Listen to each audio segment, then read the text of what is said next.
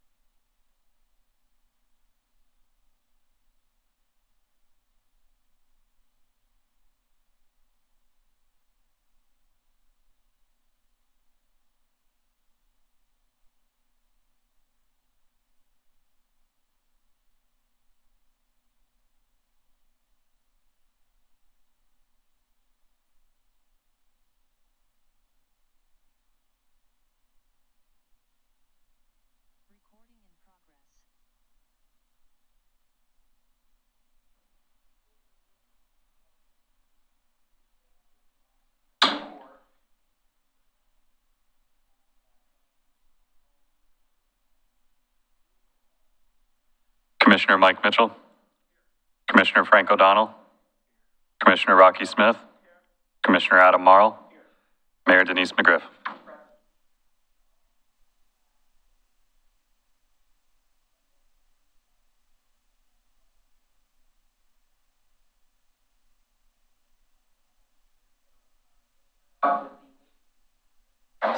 Thank you. Evening. So for May 7th, our next work session, we have the Parks and Recreation Master Plan update, the System Development Charge Reduction Program, beginning that discussion, and then Park Place code revisions for implementation of the master plan up in that concept plan area.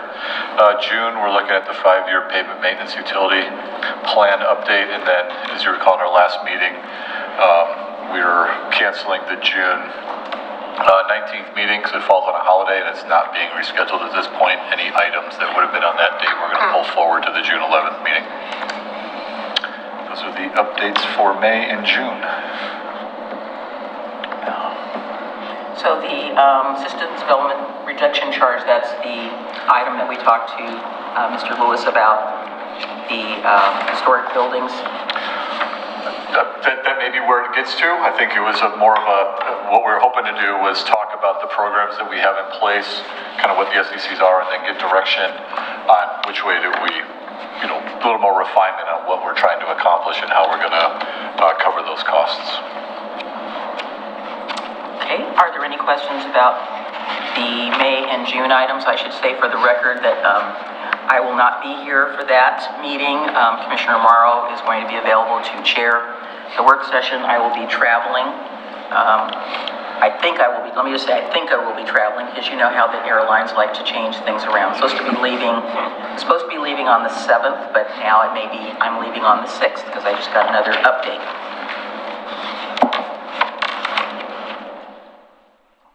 All right, let's move on to the next item. So we have annual report to the City Commission of the Planning Commission activities and from the previous year. That's Paul and Aquila, our illustrious community development director.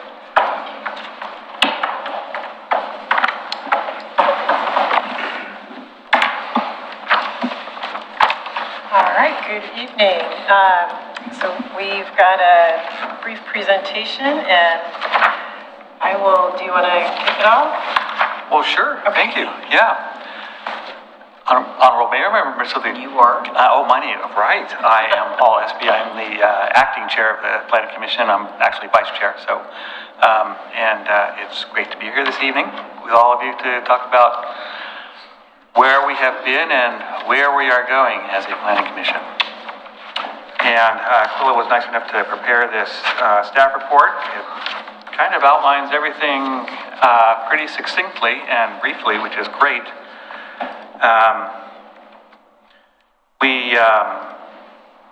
Throughout the year, we've done a lot of presentations. We've done some legal training from the Assistant City Attorney Carrie Richter on the code and conducting yourself at public hearings. We've had presentations from the DLCD staff. We also had some presentation, again, from Carrie Richter, and on the legislative review from 2023, which would include the middle housing, and then also received a presentation on the McLaughlin Boulevard Enhancement project.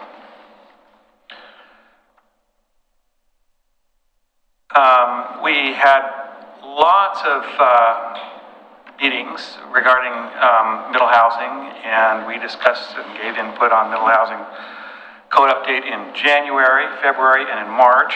Had a joint work session with the City Commission, and we included land use affordability incentives, tiny homes, RV occupancy, and micro shelters.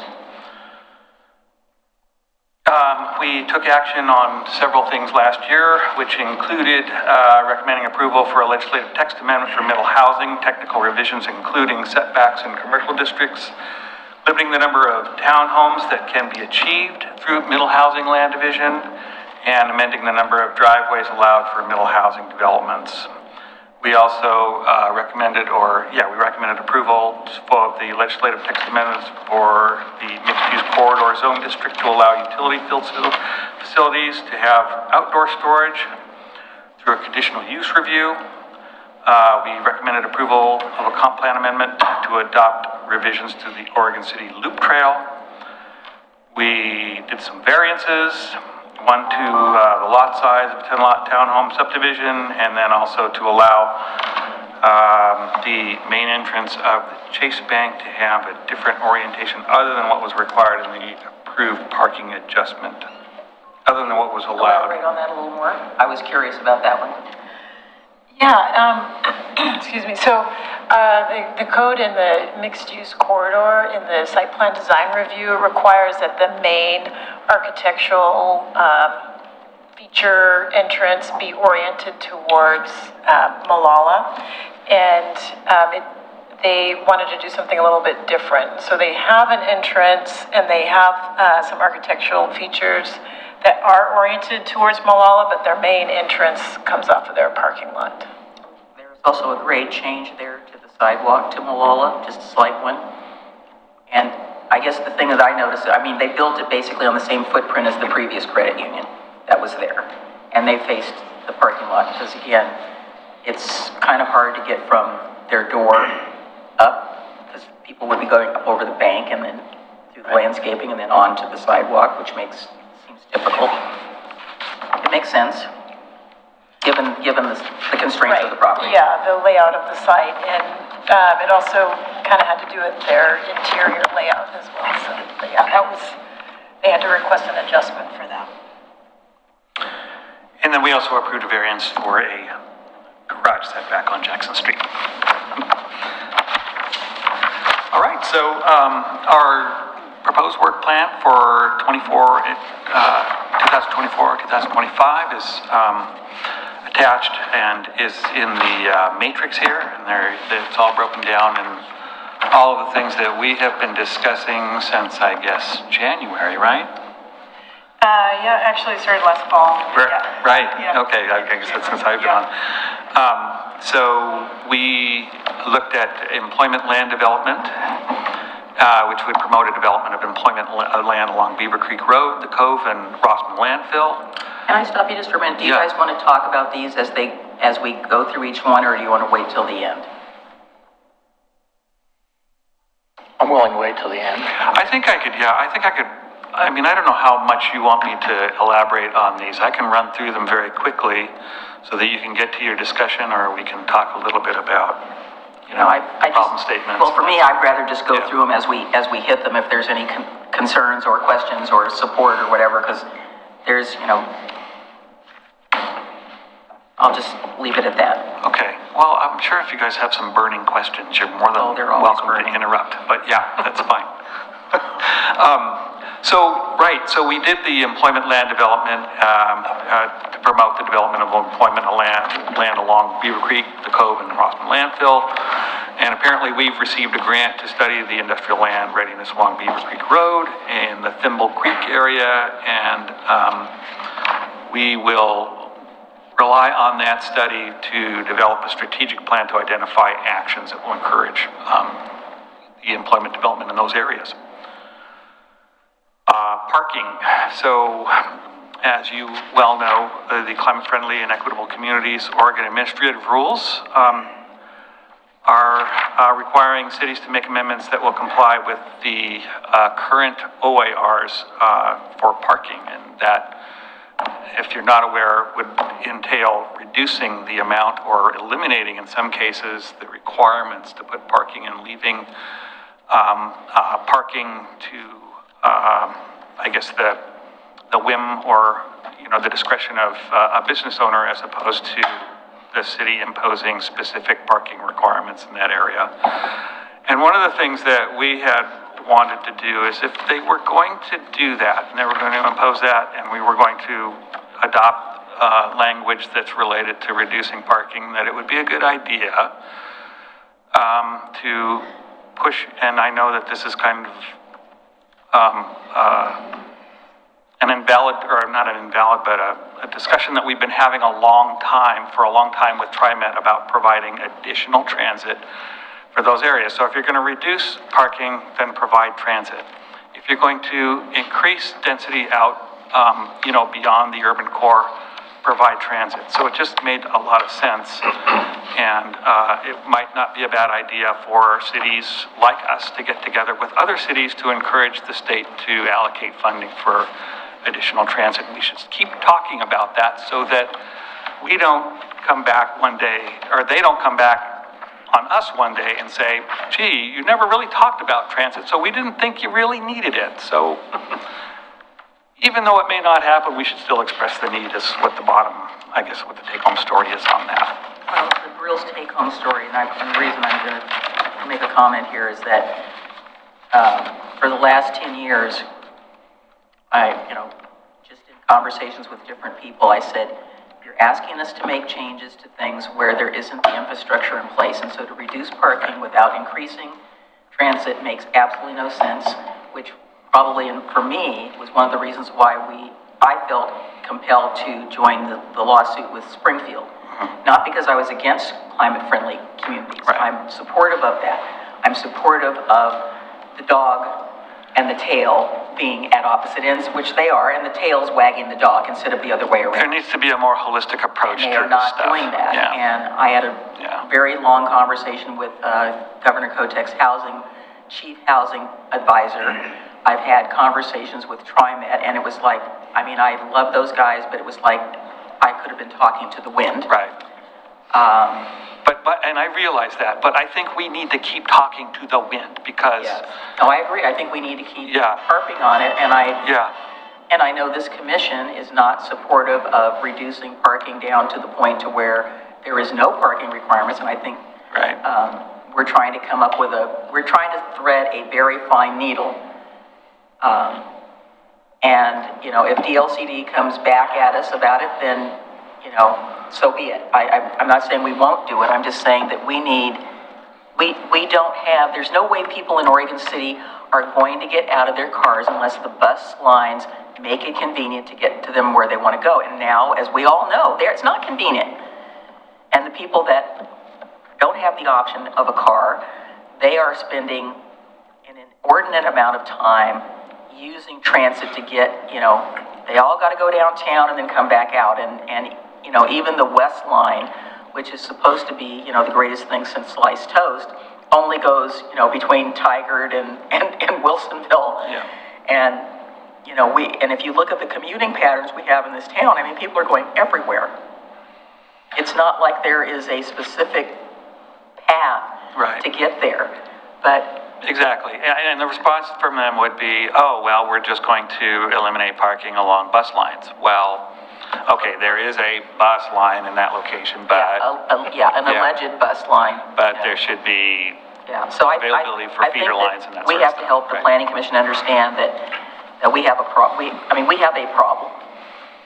And we can't completely capitulate to all the way to nothing. Obviously, if you've seen around, banks and lending institutions that are lending on housing are still making some requirements for parking. And that's just the way it is.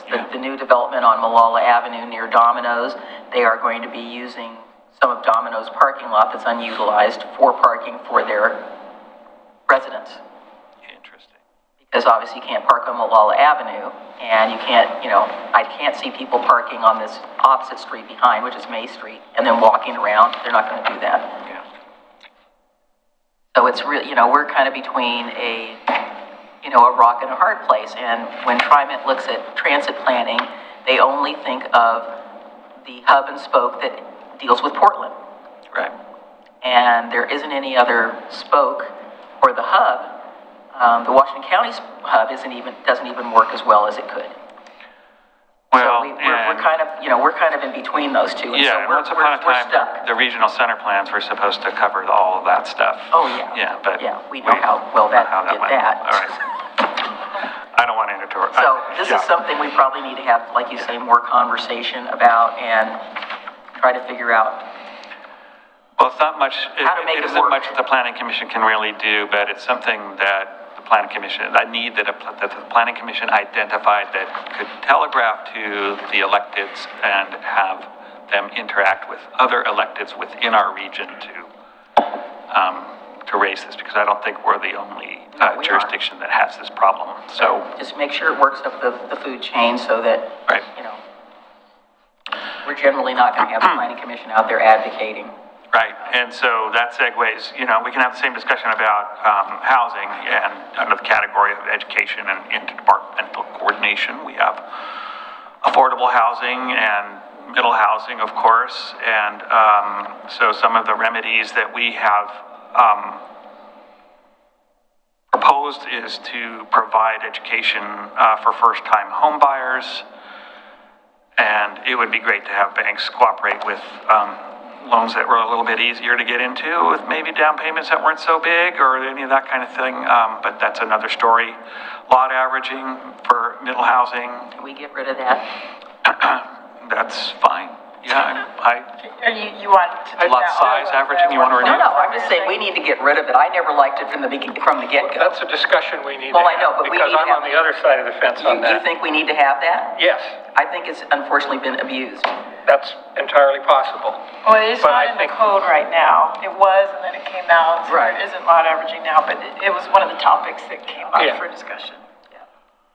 I think you don't want to get into a situation where you have lot sizes where you're going to require variances to fit the houses on. That's, you know, whenever you have a bunch of variances coming in, then you know that you don't have the right lot sizes for the zone. That's usually the indicator, but we don't have too many. It's not too bad. No. So, but yeah, okay, so that's good. And then incentivizing retaining existing housing to maintain naturally occurring affordable housing, which I think is a good idea and appropriate for, historic preservation districts. Exploring tools to support affordable housing, so looking at other types of, so we're really asking the question about how the city can promote more affordable housing and looking at the programs that exist, for first-time home buyers and, more affordable housing. So can you tell me how this ties back to, just for the public, so some of these things are a little bit depending on how you want to look at planning commission's roles, and obviously two of us on here have been planning commissioners. So how, because this isn't involving any code changes or involving other things, it's a little outside of kind of what planning commissions traditionally do. So is this something that the planning commission is looking at trying to expand the scope of what they do, or because it's not something you guys can actually legislate or say, well, we're going to do X? I wouldn't say that. I think that it came up as wanting to know more, and there is an understanding among the planning commission, and you can correct me if I'm wrong, but I think there's an understanding that they're not going to be directing any work that's going to come from your policy direction, but there is an opportunity for education. And so to me, it seems like kind of low-hanging fruit to bring a couple folks in who can talk about what affordable housing looks like. Mm-hmm. And if there's something that the Planning Commission then wants to request of the City Commission, then it would go that route. Well, that's what I assumed, but I thought, well, let's just say it. Yeah, right. Yeah, no, I appreciate that. Yeah. But yeah, that's the approach, and I think I said that fairly clearly to the Planning Commission, and I think you've reiterated that as well. I think we go in this category is that, we're requiring more and more compact growth. How do we provide in our code some incentives for amenities? Because, some of the things that came out of the legislature that didn't get approved, which really I was grateful, is that, we don't need balconies, and we don't need, we don't need windows. We need to have less windows. Things that would make a building that somebody's living in, by having having a balcony, they could open a door and have some fresh air. Could they have windows so that they can actually have light and coming into the place? And so things that are coming out of the other side is like, well, those things just cost us money.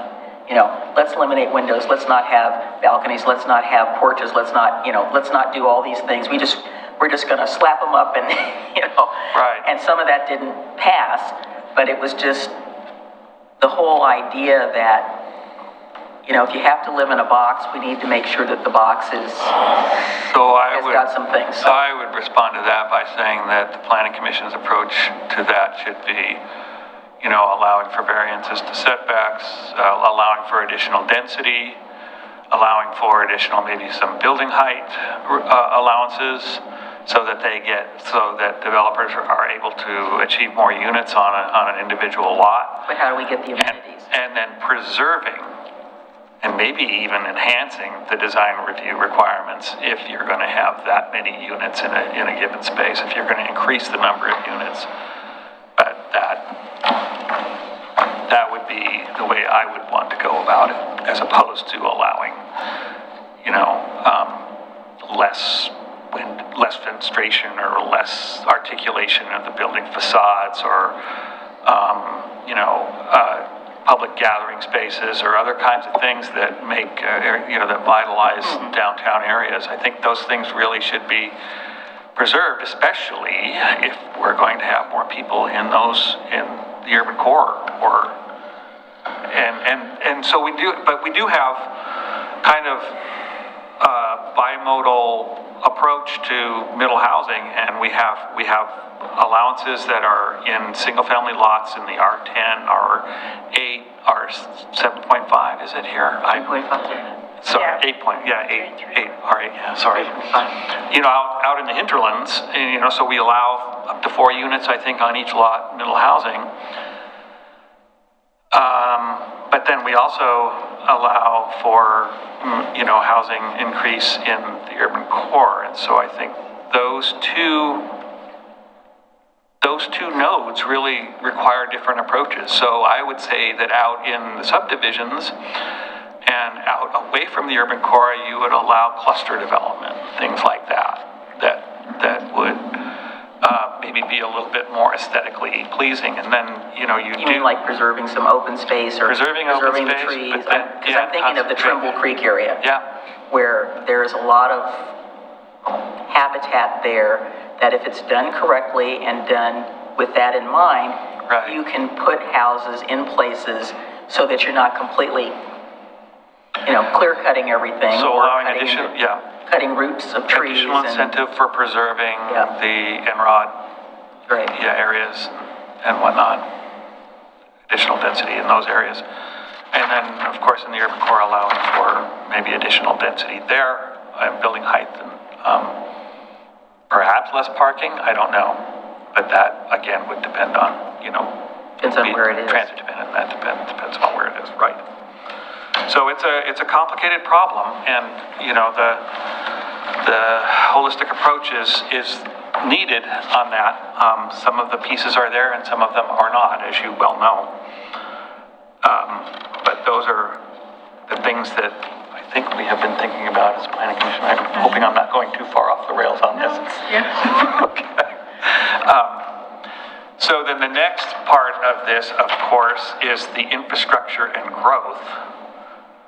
And I think you were telling me that we are looking at sewer and water and transportation master plans to accommodate for middle housing, or is that happening now, or is that going to happen later? I think it'll happen later. So okay. Part of the idea with this one was to really just get some clarification from our public works director about how master plans are put together, infrastructure master plans, and how they anticipate growth. And we did have some more analysis done with the middle housing work that looked at infrastructure. And the main idea with that analysis was that it looks fine. We need to keep our eye on it, keep reviewing it, and then in the next updates to these plans, like look at the actual historical data for what was built and put that into the modeling for the updated infrastructure plans. But the idea with this was really just more education about how do we, because the Planning Commission is seeing different requests for growth, so how does infrastructure accommodating that? That was the main. So more looking at the baseline and coming at that from baseline strategies and looking at sewer, water, and transportation master plans as they are today. Right. And then using that as a jumping off point for addressing any issues that arise from middle housing. Does that make sense? Yeah. Okay. Well, I think it also needs to look at how we can use the existing infrastructure or upgraded infrastructure for, I'm particularly interested in infill for commercial and industrial properties, and rather than, you know, going outside of the lands we have already planned and zoned.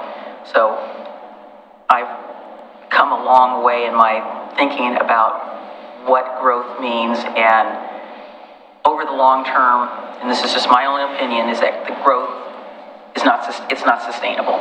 And we have to look at how we take the existing area that we have and redevelop. You know, I've said years ago on Planning Commission that a place like getting a grant to study how the Oregon City Shopping Center could be redeveloped.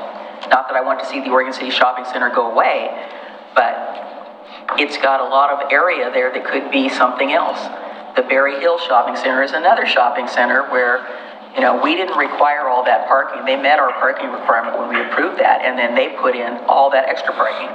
Well, what about the idea of taking that shopping center or another shopping center and look at how it could be more of a development, an integrated development that has housing, jobs, and shopping amenities right there? And so, I worry about this whole thing between Fred Meyer and Safeway and all that might go away.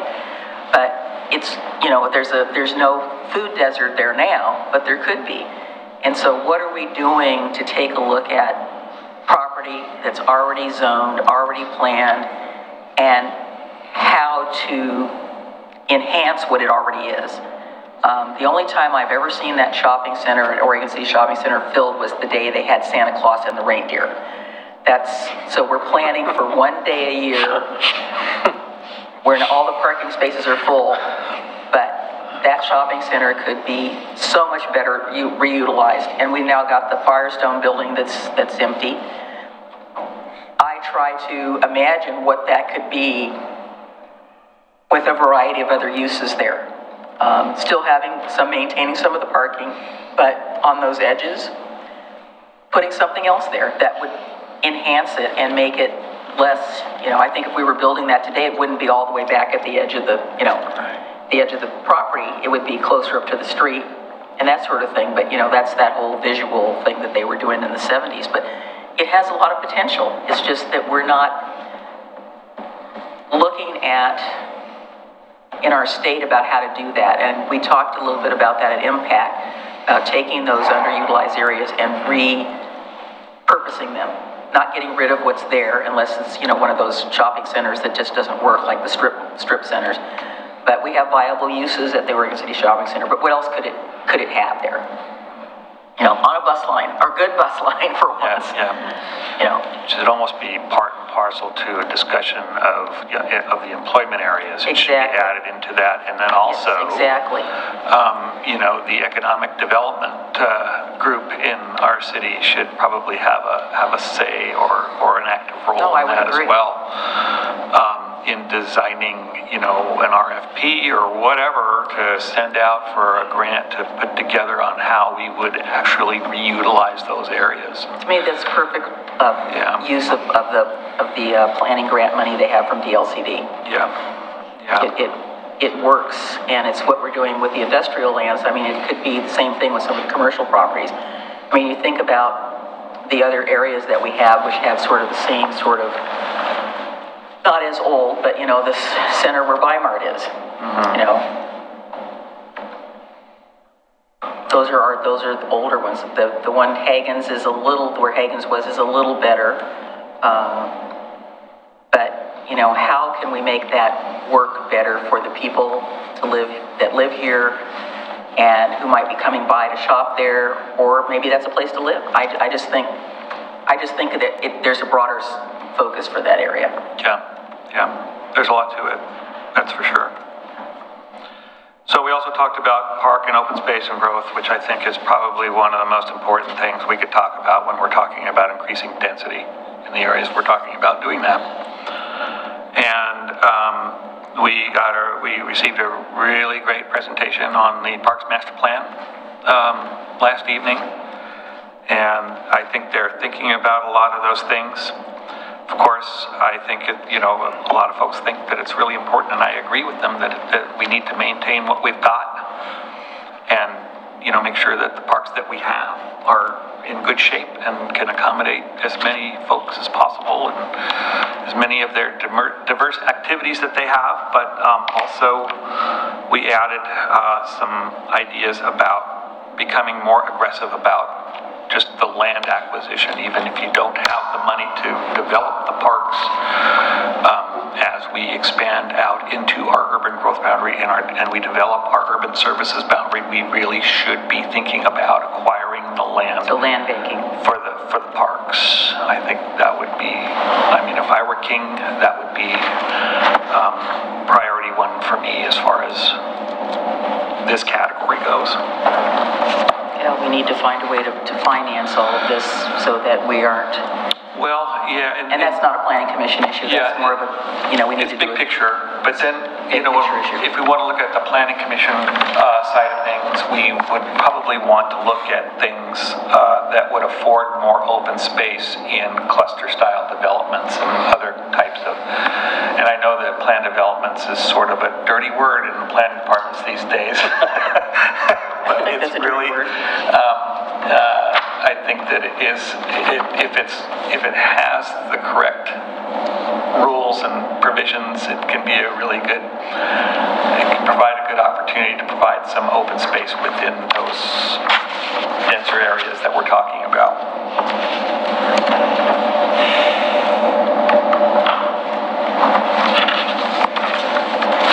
And I think, let's see, we've got a little bit more, right?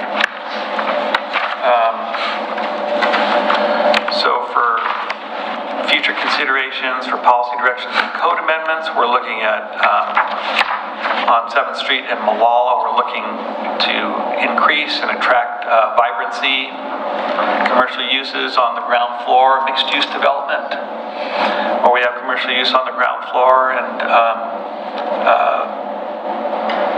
family homes on above.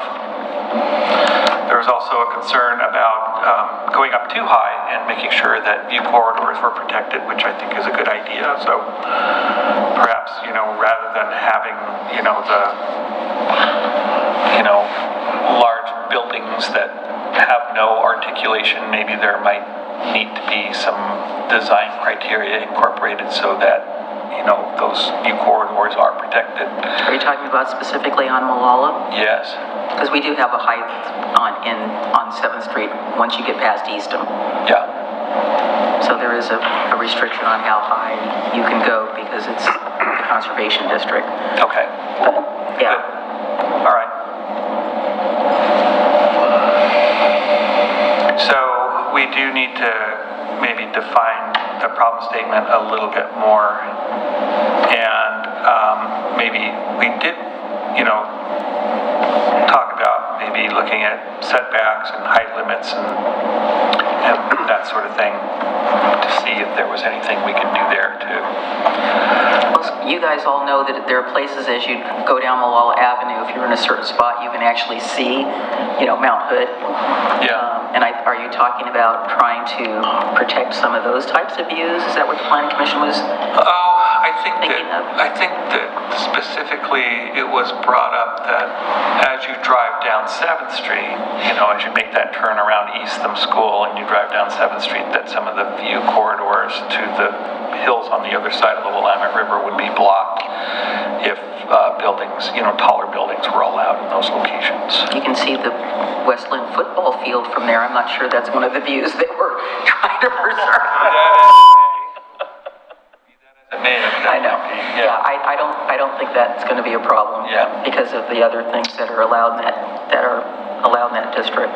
So the other thing, and I don't know if we really discussed this as a planning commission. This might be the place where I'm going off the rails, but creating public gathering spaces and enhancing public art and other kinds of things that add, the other kind of implicit things that add to vibrancy and interest in the community when we do look at, the future development of those areas. From my standpoint, I would appreciate you guys just uncoupling 7th Street and Malala. They're not really the same type of corridor. Sure. Malala is definitely what, sort of general commercial of everything, whereas the 7th Street corridor, even though they have similar zoning, it's a completely different animal. That's good to know. And so they really should not be treated the same. There is a slight transition as you stated, as you make that turn, and as you come down 7th, you've got sort of a different look and feel as opposed to that's absolutely correct. That part of Malala between Beaver Creek and there, which has some street enhancements, but not as much as the ones north of that. So they're not. I don't think they really should be treated in the same way. They really need to be looked at as two distinct individual areas, because they're not just not the same. You've got you've got fast food, you've got lots of retail that is for the automobile traffic. In 7th, we've got basically Dairy Queen and Mike's, which are drive up and drive through that are different, and they do have that on Malala, but those are the only two that are in that particular corridor. Right. And that's because they've been there since, well, how long, Rocky? Forever? Long time. Long time. They're both MUC1, right? I think so. Yeah. But one has a historic overlay and the other doesn't. Does that impact the uses? No, it impacts the design standards. Okay. And how it's reviewed. I guess if I could say a couple of things on this particular topic, it's pretty broad, and I felt like every time it came up at Planning Commission, it kind of grew. So what I was hoping to do is kind of bring back some of the work that's already been done on these two corridors. Because there are things that I'm not aware of that Commissioner West had pointed out. You know, there's been some studies that have already been done on both of these streets. So I'd like to just start there with let's kind of get a basic education for everybody. So a baseline. Yeah, baseline of what's been done, what kind of plans have been out there. And that might help kind of refine what it is the Planning Commission would like to see different about those two corridors. And I think that's a fine suggestion too. That is even helpful for refinement, is to kind of break them up. And I think that was one of the questions I had at one point. I was like, what geography are we really talking about here? So hill and flat. Yeah, right, hill and flat, yeah. Yeah. So that would be one of the items, and then the other thought was to see if economic development would want to give a little bit of education about the vertical housing tax credit as more of an incentive for mixed use, rather than trying to have our code kind of be like a hammer or a stick and force things. But are there other ways to incentivize uses that would create, pedestrian activity and more activity in those areas? So, no, I don't disagree. I think Malala Avenue needs more of that than 7th Street. Yeah. And again, you're trying to take an area, and again, there are two different neighborhoods as well with different characteristics. You're trying to take a part of the corridor, which is Dutch Brothers on up, which is super car oriented. The uses there tend to and are oriented towards cars. If you just, think about it all the way to Beaver Creek, as opposed to the area from Dutch Brothers, well, actually, let's go from Easton, because that's not in the district, go further down. It's still car oriented as people go through, but there's a lot more opportunity for walking to Dairy Queen, walking to Mike's, walking to here, walking to there. And then the first big car use you have there is, you get lots of people coming in to go to the funeral home. They're coming in and going out and coming in and going out. And that's obviously very car-centric at this point. But again, they have, like I said, they have different characteristics. And although they have the same zoning, generally, some of the incentives for Malala Avenue are not going to necessarily work in the 7th Street corridor. Right. And in 7th Street, and I think the same thing too is at Malala, you've got maybe 2 lots off of that, and then you've got residential, which is the same in 7th Street, where you've got a 1 lot difference, and then you get into residential, zoning. So whatever happens there is going to impact those adjacent residential neighborhoods that are adjacent to that corridor. Yeah. And again, as a planning commissioner, I'd be talking out of school when we suggest economic development or even urban renewal or those types of tools to use on some of those more blighted properties that we have that are underdeveloped or not developed or in a state of half demolition and all sorts of. That big building that had the El Palenque in it for a while, the restaurant. Yes. It's just this gigantic warehouse. Yeah. That has always been an underutilized building, since the time I've lived here. Exactly. Yeah. Or the property on, the corner of Pearl and Malala over by Measle. Yes, that's an underdeveloped piece of property that could. Agree. I mean, I've been really kind of curious about what the situation is there and what sort of incentives, if any, the city could provide for someone to buy that property and redevelop it into something that would... The property owners are well known to the city, and it is definitely ripe for redevelopment. It goes all the way back to that, I don't know what they were doing when they built that house, and they kept adding on to the top of it. Yeah. It's where the county, the DHS people park over there behind where Mitchell used to be. Yeah. You know, it's basically a lot of impervious surface. It's just all asphalt. Yeah, I'm at a loss. It's probably beyond my realm of expertise. Oh, we could speculate, but we won't do it on tape. But I think, but I think that again, though, I think that that's probably a good economic development thing to identify. I would agree. I mean, look at Copeland Lumber got redeveloped, and the planning department was in that building for a while, and it's good that we were able to preserve. You know, the building wasn't great shakes when they bought it, but look at how it was adaptively reused, which I think is good. You got something to say about Copeland? Back in the day? Yeah, I do, but it was a different time. Well, we moved the historic house that was on the property. We were paying way too much and signed a lease for way too long. Well, we're not talking about the lease for the building. I'm just talking about the adaptive reuse of the building instead of it being torn down and something else going. The reuse of the building caused it to be so high rent that no one could take it except for city government offices. Yeah, and the state, they're in there. Yeah. So it would be good to look at the plans and see if there's stuff that can encourage pedestrian activity, like little gathering spaces and benches and lower speed would help too. Other kinds of things. And maybe as people develop their properties, they can help with providing those things if it's proportional. So that's, so finally we have short-term rentals. And the Planning Commission was interested in reducing barriers to short-term rentals. That is a red flag in my mind. I presented with great trepidation. I understand there's a tourism housing need in Oregon City, but I think there's a very long list of communities that have done major damage to themselves with short-term rentals.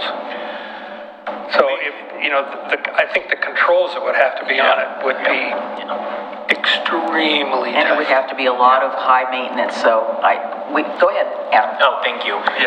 This is one, because I'd be interested in hearing what it is that the Planning Commission is wanting to pursue, but like Commissioner Mitchell and I think the rest of my colleagues, this one brings up a lot of red flags for me. You don't have to dig very deep in the internet to read about communities that have essentially been hollowed out. You have people who don't recognize their neighbors anymore because they don't have neighbors anymore. Right,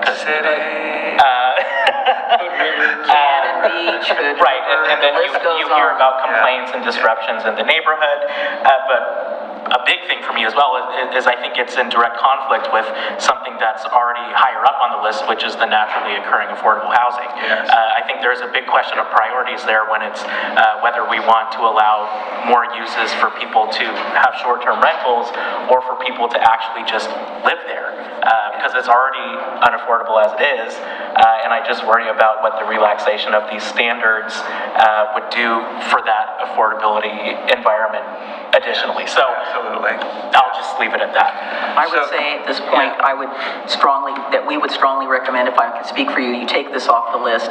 This is going to be a policy decision for us. I really do not feel comfortable with the Planning Commission tackling this. I have several people in this community that I know quite well that constantly ask me about this, and I said, you're going to hear me say this, that while I don't agree totally with everything that the state's been doing with housing, I know what is happening to people that I know who are looking for affordable housing, particularly in my neighborhood, that cannot find it because some of these places are being illegally used, and I'll say on the record, illegally used for short-term rental. And I'm going to go out on another limb and say I think we need to crack down on them because they are disruptive to the neighborhood. I know one that there's a complaint almost every other week because of the people that are there and the disruption it's causing to the neighborhood.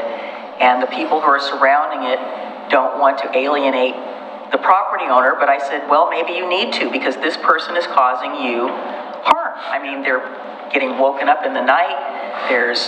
They don't live there. There's no incentive for them to do that, and all it is taking away. There's another person I know that was renting a house in McLaughlin, and she decided to, because of something going on between her and the landlord, she couldn't find anything in our neighborhood. The two places she looked at, both being used as short-term rentals, that would have been affordable. So with that being said, I'm curious if you could relay to us what prompted that to be put on here. Because, like I said, I understand the tourism aspect of it, but for me personally, I'd like to see that redirected more towards hotels and being able to leverage that more in the tourism conversation. Want me to speak to that? Yeah. So some of the conversations that I heard about it, right now, short-term rentals are allowed through a conditional use permit. And so the idea of reducing the barrier would be looking at another way to regulate it. I think where the kind of seed of the idea came from, and this is a conversation I had with Chair Stoll, is that if it's done, I don't know what the correct way would be, but if it's done in a certain way, it can allow people to stay in their homes if they need additional income. So, for example, a personal story, like my mother-in-law who lives in Boulder, Colorado, so not necessarily an affordable place to live, rents out, has Airbnb on her one bedroom where she allows one person to come stay, who needs to go to the university for whatever reason, and that supplements her income on her, limited income. So the idea was more along those lines. How we actually craft that, I don't know, but the idea was, is there maybe some room in between, using up all of our vacancy for affordable housing and having a conditional use permit? Because, my mother-in-law, who's close to 80, isn't going to go through a conditional use permit for her one bedroom. But she lives there. It's the people that are are renting. So that could be part of the problem. It's a slippery slope. To me, it's an enforcement nightmare. I looked in the code. I didn't see the word short-term rentals. It says you can have a bed and breakfast or a boarding house. I would personally like to see us take the boarding house out. Boarding houses are a thing of the past. I had one in my neighborhood that claimed it was a boarding house. The police were there every other weekend. It was a nightmare. She was renting out rooms in this building, and the people that lived right next to her, I was a little bit away, so I didn't get it all the time, but you'd wake up and you'd see the lights flashing. You'd think, okay, what now? What now? I mean... So the City of Lake Oswego developed specific language that addresses short-term rentals, and one of the provisions that they have is to make sure that the person that owns the house lives there. So you can do a short-term rental, you can have an ADU in the backyard, but you have to live there. It's completely, and having an ADU is completely different. You can do an exchange, like if you're going to go to Europe and live in somebody's house, they can come over here and live in your house. Short-term rental. But anything else, and we are trying to keep the corporations out where they are buying up multiple houses. Oh, it's already happening in Oregon City. Trying to do that, and it still leads out into the desire to rent pools for parties. I've heard about that too. And so that's become... We don't have a lot of pools in Oregon City that people are trying to rent out, but I heard about that. Different community, and maybe it doesn't apply, but that's the... And we also couple that with a fairly proactive code enforcement program. So but the thing is that, like I said, I didn't see anywhere in the code that the word short-term rentals was being used. I don't think it is. It isn't. And so, again, the boarding, like I said, boarding houses, that's from back in the 50s and 60s when we had some of those in Oregon City. A bed, we need to have, we had 4 or 5 bed and breakfasts here in the 80s and 90s. They worked fine. We had one exception where the owner lived next door to the particular place, but they were there managing it. It wasn't being, that they're in Timbuktu and this is going on. We have people who, like I said, built an accessory dwelling unit for the purposes of I'm using it for my studio, and now it's a short-term rental because I see it come up, I look them up every so often, it comes up, and I'm thinking, okay, I know where that is, That's how you find them. And again, I think the housing issue is more compelling for me because when you have now, we're up at the $570, the average house price here, and you have people who can't afford to buy, but they could afford to rent, and you're competing with somebody who's wanting to use their property. And I know that this one place where there's the complaints all the time, the owner told the neighbor that they specifically bought it so they could rent it out. Never came and checked with the city, or anything like that. And so now it's an after the fact with everybody in the neighborhood being, in that surrounding area being upset about this because it's a party house. Yeah, and it makes things a lot more cut and dry for those people that are doing it illegally. You can say, we don't allow this in the city. And I've been asked many times, and I've just said, no, we don't allow it. Yeah. And if you want to have a bed and breakfast, you need to live there. It's not like, you can just operate it from afar. Or, if you can build an ADU, but you're still living there. That's, but again, we need, to have some incentives for people to build ADUs, so if their mother-in-law needs to live in it, or they want to rent it out, or, even a tiny house, not a mobile one, but, somebody could have that. So it just, I think it's something that, like I said, I think you've heard from us that we're not,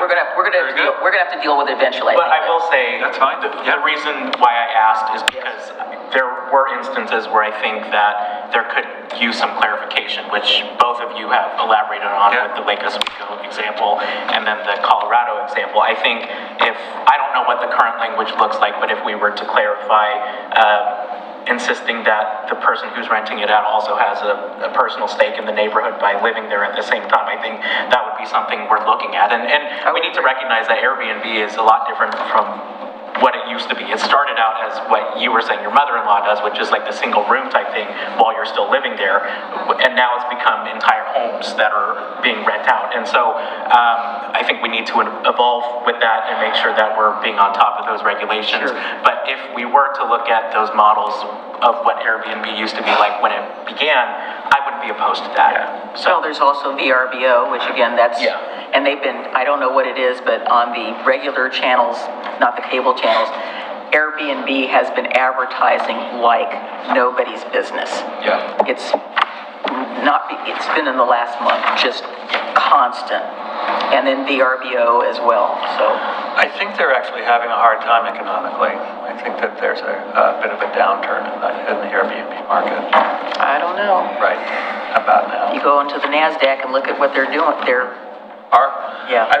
think our charge really is to provide ideas for diversified housing, including affordable housing, looking at these kinds of things, Airbnbs and whatnot. I don't consider an Airbnb a vacation rental as diversified housing. Yeah, right. It's probably. Yeah. I mean, housing I'm thinking about for people that need a place to live. I mean, we don't want to become one of those communities where people who work here can't even afford to live here. Yeah, and we're creeping up on it. Not that it's going to happen tomorrow, but it's terrible. Fair enough. Yeah. The Planning Commission did prioritize these, so the 7th Street Molalla was the #1 priority, and I think focusing on that will take quite a bit of effort and time before we were ever to move on to short-term rentals. So, and what about the RV park one? I'm curious about that one as well. So I think we had a discussion about the existing RV park, and then we talked about. Do we actually have in our code we allow RV parks somewhere? No. As a conditional use? No. Nope. We used to. I don't think so. Be a straight up subdivision. Back in the day. Because you can't discriminate against housing type. Right. Yeah. So RVs are considered a housing type. Yeah. Well, if you partitioned it up, just like if you put take the manufactured home, you took the wheels off. Okay. But this came out of the Clackamas Park discussion, and the idea that I know your favorite one. I know. I can't. I cannot make that connection. Well, I'll continue. Okay. The connection was if the city has the only RV park, shouldn't there be the allowance for a privately run RV park as well? Okay. And that's where, so otherwise, if we hadn't been talking about that Clackamas Park, that I don't know if that topic would have ever come up. But so that was the impetus, and I really don't believe that there's the ability for an RV park that's like what we have at Clackamas Park, right? Like you're camping kind of thing. We don't have that that's kind of like allowed. Camping, so if you were to do a subdivision and put in a certain housing type, that's kind of a different topic altogether. This topic is really more about like a tourism type of camping place. Right. Okay, I thought it was more like they wanted a development where somebody could have an RV park and you could live in it, on a permanent, basis. No. Yeah, for recreational, just for recreational purposes. So we do allow for manufactured dwelling subdivisions. Right. Yeah, and we did have a Except in discussion Kenema about and Laughlin, obviously we don't. alternative locations to Clackamas Park, and I think we're having a hard time coming up with an alternative location that would actually be, a tourist type place that you could put something like that. I can't think of one. There's some kind of rundown housing off of the area where the Newell Creek Canyon Park is. That might be a spot. Possible. Right, so I guess with that idea, so this came out as the lowest priority, but the idea would be if the city commission was interested. I think this would actually be a lot of work because what we would be doing is having to look at zones and where something like this might actually be appropriate, and that is not necessarily a light task to even start with that. And there's a lot of community engagement and quite a bit of work. That's why I put that it's a high level of effort. Yeah, I would think maybe if there's any interest. Backing it up a step and saying maybe looking at alternatives for tourism development, and maybe RV parks as being one alternative to that, perhaps. Maybe that might be a little more Westland to put one on their waterfront. There we go. We can put it over there for once, right?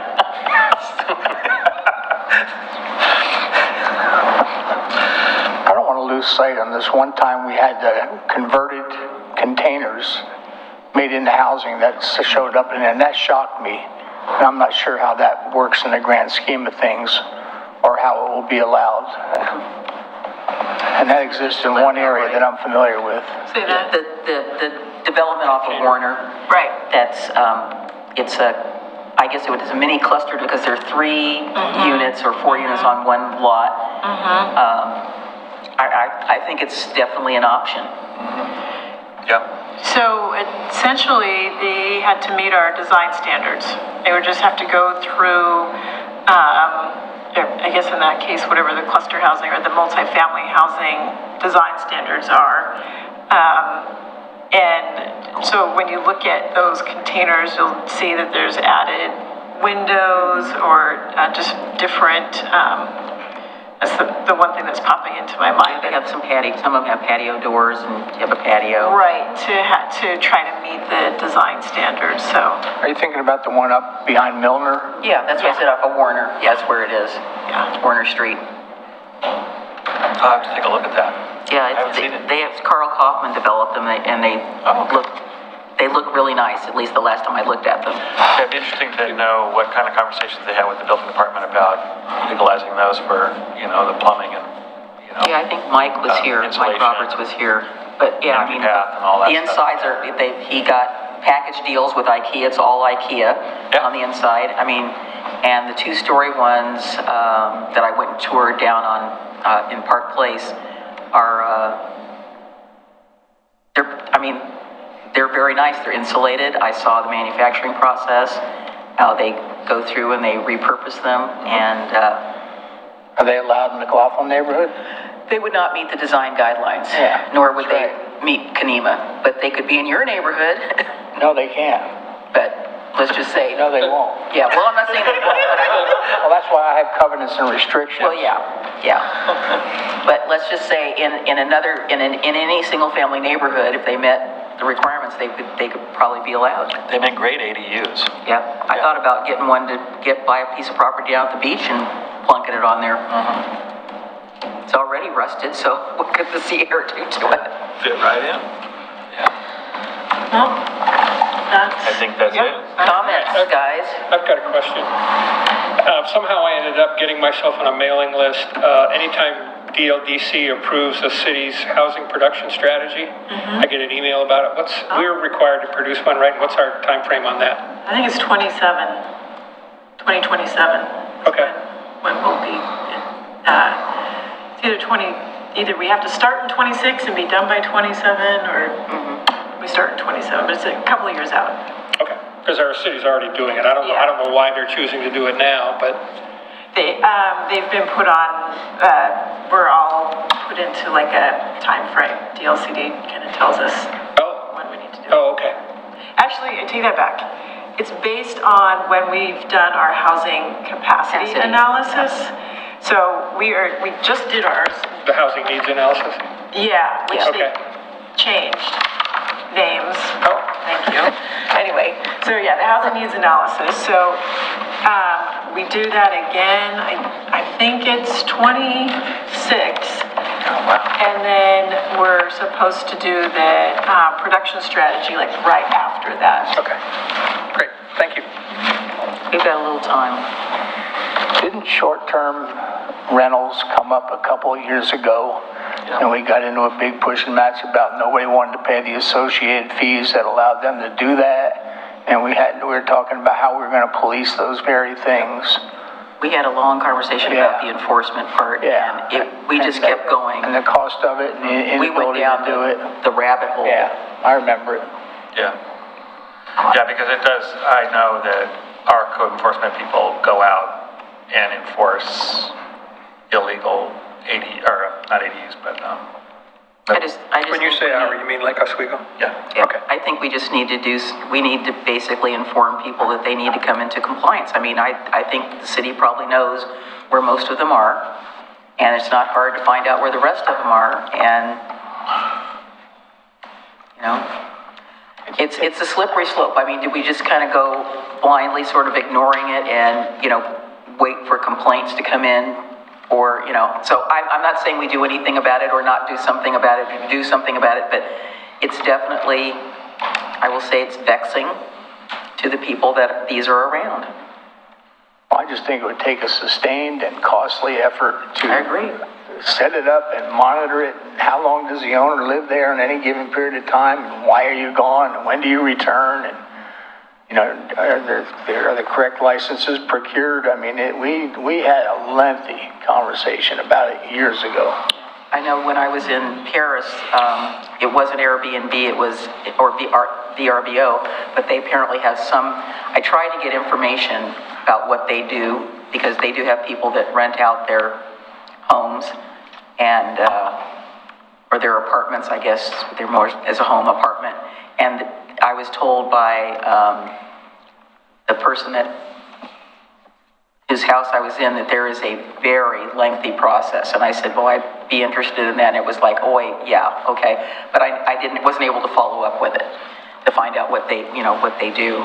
And that, I know it's a different country, but they're going through that right now because the Olympics are coming.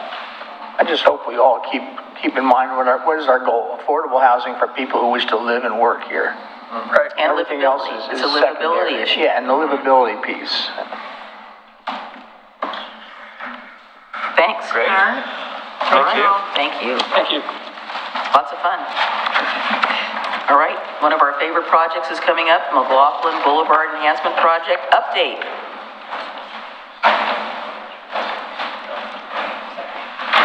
And we don't get to see one of John's amazing PowerPoints. Do you need more chairs? You can sneak in here. You guys sit there. I'll sit right here. So I discovered I had a folder. I was like, oh my goodness, I guess I kept some of this stuff. Yeah, I'll call you later.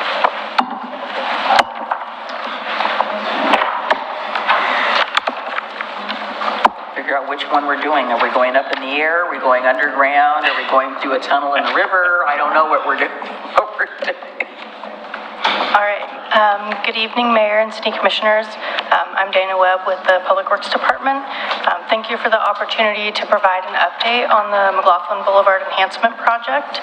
Since January, our technical team has been hard at work looking at those most promising alternatives through a detailed technical and feasibility review.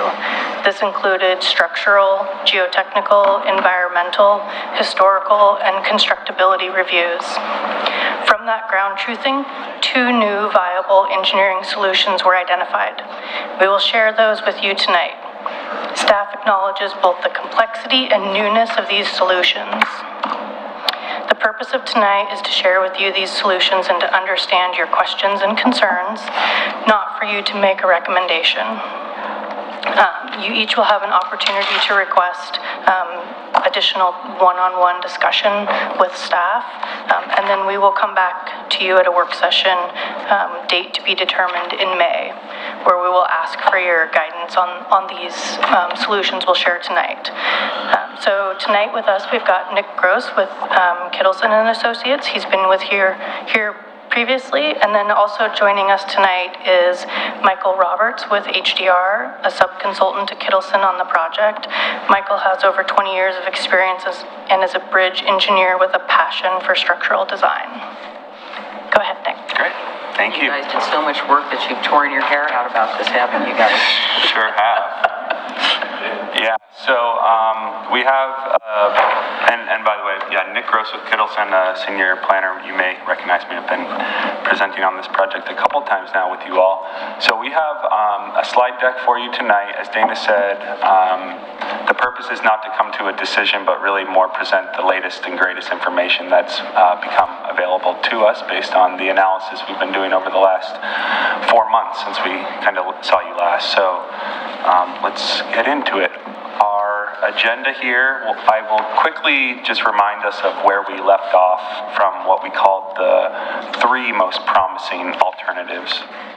The meat of the presentation will be me passing the baton to Michael to dive into the details of the structural and constructability screening, which is really advancing and understanding the feasibility of constructing these alternatives. To date or prior, we had just kind of shown a line on the map, and now we're looking at how these would actually be built and the challenges in doing that. And so that analysis that's been done has now led us to what we're calling the revised most promising alternatives. These are 2 alternatives. We have what we're calling the conventional viaduct, which includes 2 signature spans, and then the second alternative is the long span, and then we'll wrap up with next steps, which Dana has already covered, but we'll just remind us all of what those would be.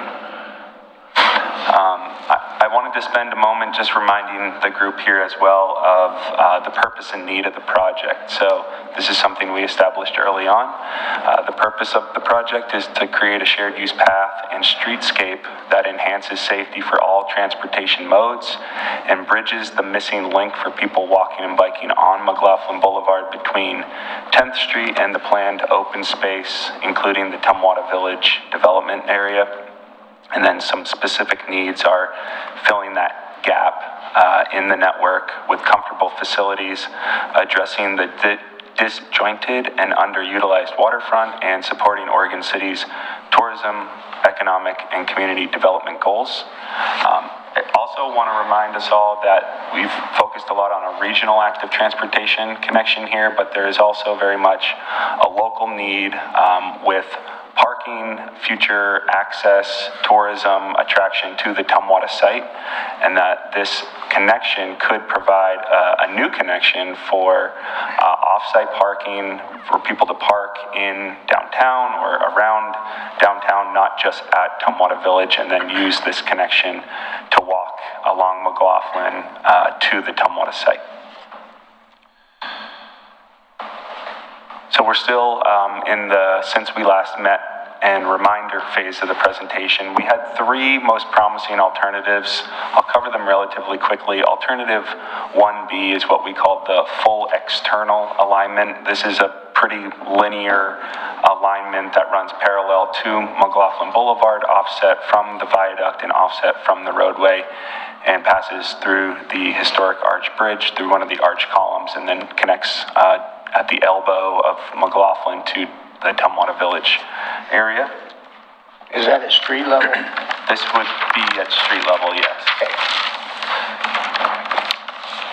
The second is alternative 1D. We called this the partial external north tie-in. This would run parallel to the viaduct and offset. It would then tie in on the north side of the bridge to utilize that on-street parking area where that very large utility tower is located today. It would either bump out around it or traverse through it and then bump out to pass through the historic arch bridge, come back onto McLaughlin Grade, and then work through that very narrowed area where the parking is reduced or removed, and then tie in at the Tumwater Village site. And then our third... I didn't hear something correctly. So how are you talking about on that, the yellow line there going by the utility tower?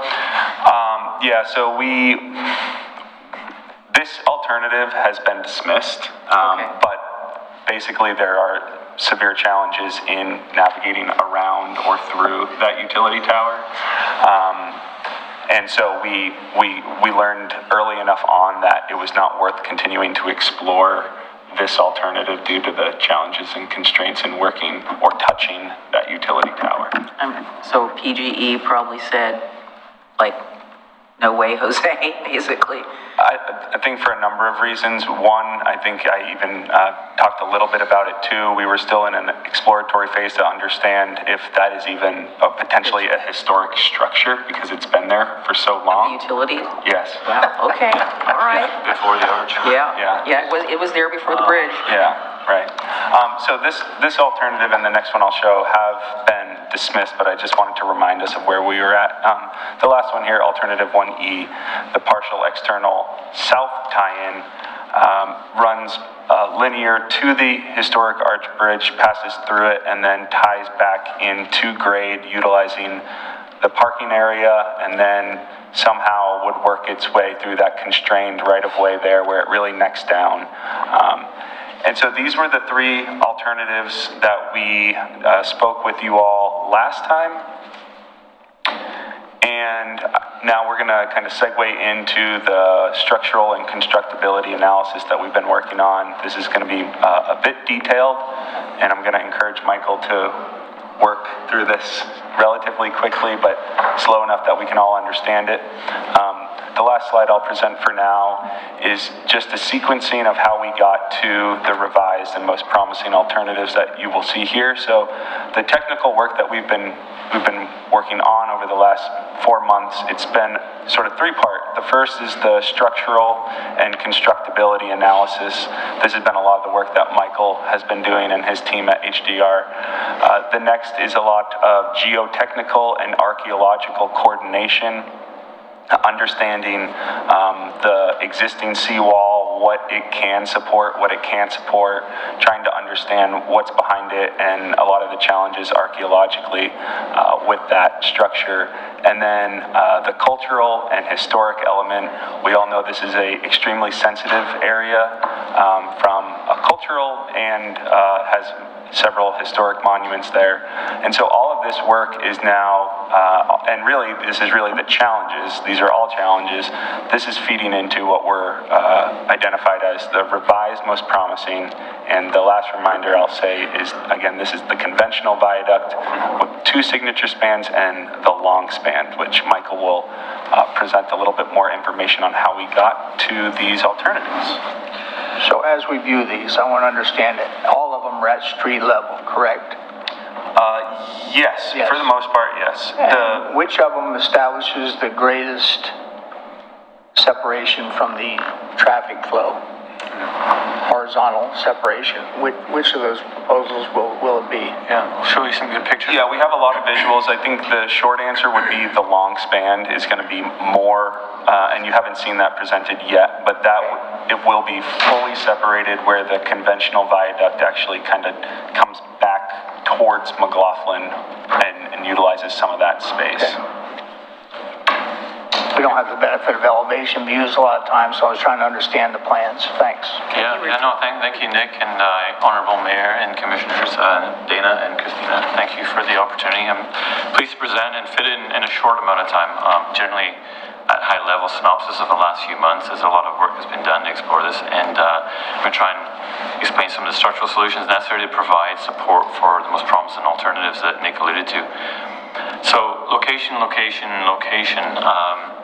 There's a 3rd-mile long riverfront site located along the banks of the scenic Willamette River, with the falls close by, maps and views of West Lynn obviously across the river, and a very wide range of ground conditions from one end to the site to the other. There's a particular text that you're focusing on. So there's all that series and numbers. What's the word there? I can't read this. It's bent. Bent? So I'll get to that in a quick second here. And so this is sort of seen in this aerial map, which provides some color-coded cues for topography and water depth adjacent to the seawall. So embarking upon an approach to consider conventional structure support options, we initially started with about 20 foundation locations, which were reduced to about 18 due to conditions we'll touch upon and reflected in the slide. And so what you're seeing is the asterisk, is the yellow asterisk, is where we think a foundation could be, and the title of it is called the bent. It's basically the foundation element, and it's titled from 0 to 17. So there's 18 total going from the right side to the other end. Okay. And then the other lines, those are topo? Yeah, so the lines, the rainbow sort of color is sort of showing the intensity of the topography, and as you can see in some parts of this is very steep, and so on the West Lynn side you can see how it's very kind of more gradual, what the topography looks like, right? Versus see on what we're dealing with along the front there. So is there any in-water work in any of these proposals? These are great questions, yeah, absolutely, and I think that's going to derive kind of what you envision and what you see from these solutions. So taking a bit closer look, starting at the north end near 10th Street and Oregon 990, we can see the availability of usable ground on the waterfront and the relatively shallow water depths in that region, noted bent 0, where Nick is pointing to bent 5. So the first 6 asterisks is there, lots of good property there. And so Michael, are you saying there's like a bench there, or there's it doesn't just go? Exactly, yeah, and I think you can see from the promenade area, there's a lot of trees and foliage up there that kind of have taken advantage of that space. And then as you go and I guess as you can imagine, it's critical to have availability of condition and capability for ground support for these options. To kind of figure out what kind of superstructure and substructure is needed along this alignment. So absolutely critical in having some ground support along there. So moving south along that, we have a larger gap from 5 to 6. That's just due to the natural terrain there and diminishing amount of available ground there between 6 to 10, which kind of gets closer to the arch and a little less ground support in that area. So through the geotechnical and structural screening efforts to date, we found that there's pretty much little to no available ground south of the arch until about bent 15, which is far to the left there. So what's happening between 5 and 6? Part of the question I have about this is, I would assume that this has been messed around with by the past people in this community. Right. And that's not a natural riverbank anymore. And so you mentioned the seawall, and I guess I knew that it was there, but I don't know how long it's been there. I mean, so do you think that this dates from settlement time, the alteration of the bank, or you see that more as towards modern time? It's a good question. I think we have a visual that might come up with the historic arts that might show you some of that in a gay context of that. I think what's interesting to note, though, where the viaduct is between bent 5 and 6, the natural topography that the LiDAR shows is a gully in that area, so it actually doesn't show you the surface. Yeah, it forms its way back and it probably reached around the city and kind of went back up towards the falls. So in that area, that's where the viaduct was kind of tasked with crossing over that area. So as a result, it starts to drop off pretty quickly in that bent 5 to 6 area. And so what you'll see in our solution is that we're not trying to mess with the water there, and we're trying to span through that in another approach. And just to bring it to some more context, I think a lot of you would be familiar with the 8th Street stairwell right there that brings you down, and you're underneath the viaduct, and there's really, you walk down and you're right at the edge of the water there, so there's really not much land mass available in that space. So so we say little to no availability of ground because we've determined in the scoping that there seems to be the possibility of support at bent 11 and 10. I say that specifically because basically that's the key to this project, is getting past the arch bridge. And so At first, it seemed like there was nothing south of the Arch Bridge, and we had basically had to pack up and go home. But it sounds like from geotechnical that there is a possibility at 11 that through creative engineering and structural construction, there's a possibility to get a support there. So I just want to kind of point that out as a possibility and a challenge. But again, you know, in terms of the river itself, it's a fast-moving and hydraulically abrasive, powerful force of nature, as we all know. It's separated by natural rock, and the seawall is perched above it. And that provides a barrier between the river, which fluctuates up to 40 feet between the high and the low extremes. Wow. So, and then I guess, you know, before you go any further, Nick, the depth of the river actually varies from shallow up the north end there to depths of over 100 feet in the areas shown by the darker colors. You'll see in the section cut on the next shot in the top here, that shows up. So is there still any documentation left over from what ODOT did? Because obviously they had to figure out how to get the viaduct in there with less regulation than we have today. Yeah. So they did, I know they did something. Yeah, and I think if you look at the viaduct, specifically the span arrangement, it goes from 30 feet to then a big one for 70 foot across there. But they luckily found some property in there to put footings on, and some of the findings of their analysis, we actually found the footings aren't sitting fully on footings, so there's fresh air under some of them. So it's one of those things that kind of makes you think about sort of how things were built and what's there today and sort of conditions. So in a nutshell, you know, I mean, there's no real, you know, no foundation location is similar to any of them across this site. They're very challenging. They're either within close proximity to the existing seawall or utilities, both at the ground and overhead. And of course the existing arch bridge, which itself bifurcates the entire site from north to south. So the intent of this slide is really just to kind of provide some clarity, context towards the lay of the land, and just highlight, at least at a high level, some of the unique challenges the project faces in finding viable solutions for the most promising alternative. We'll move on, but I also just want to point out, we'll get to this a little bit more towards the end, is there's a severe and increased risk in every hole or foundation that would be required for these alternatives. So minimizing the number of foundations reduces the risk. And that's kind of that archaeological sensitivity of site piece that is still a fair bit unknown, but we know that it is a high-risk element of the alternatives.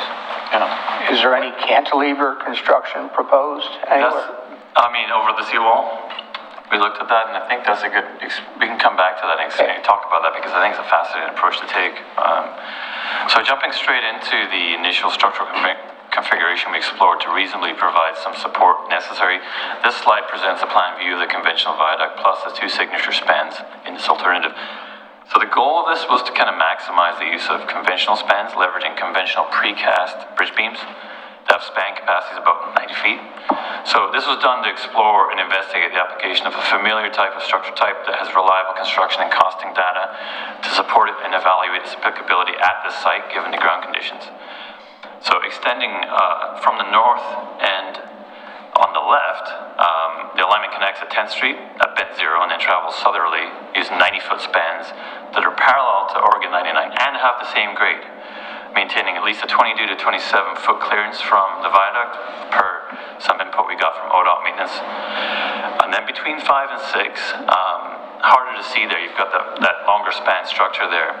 Again, because of the lack of ground, we came up with a 240-foot spandrel arch structure that is there.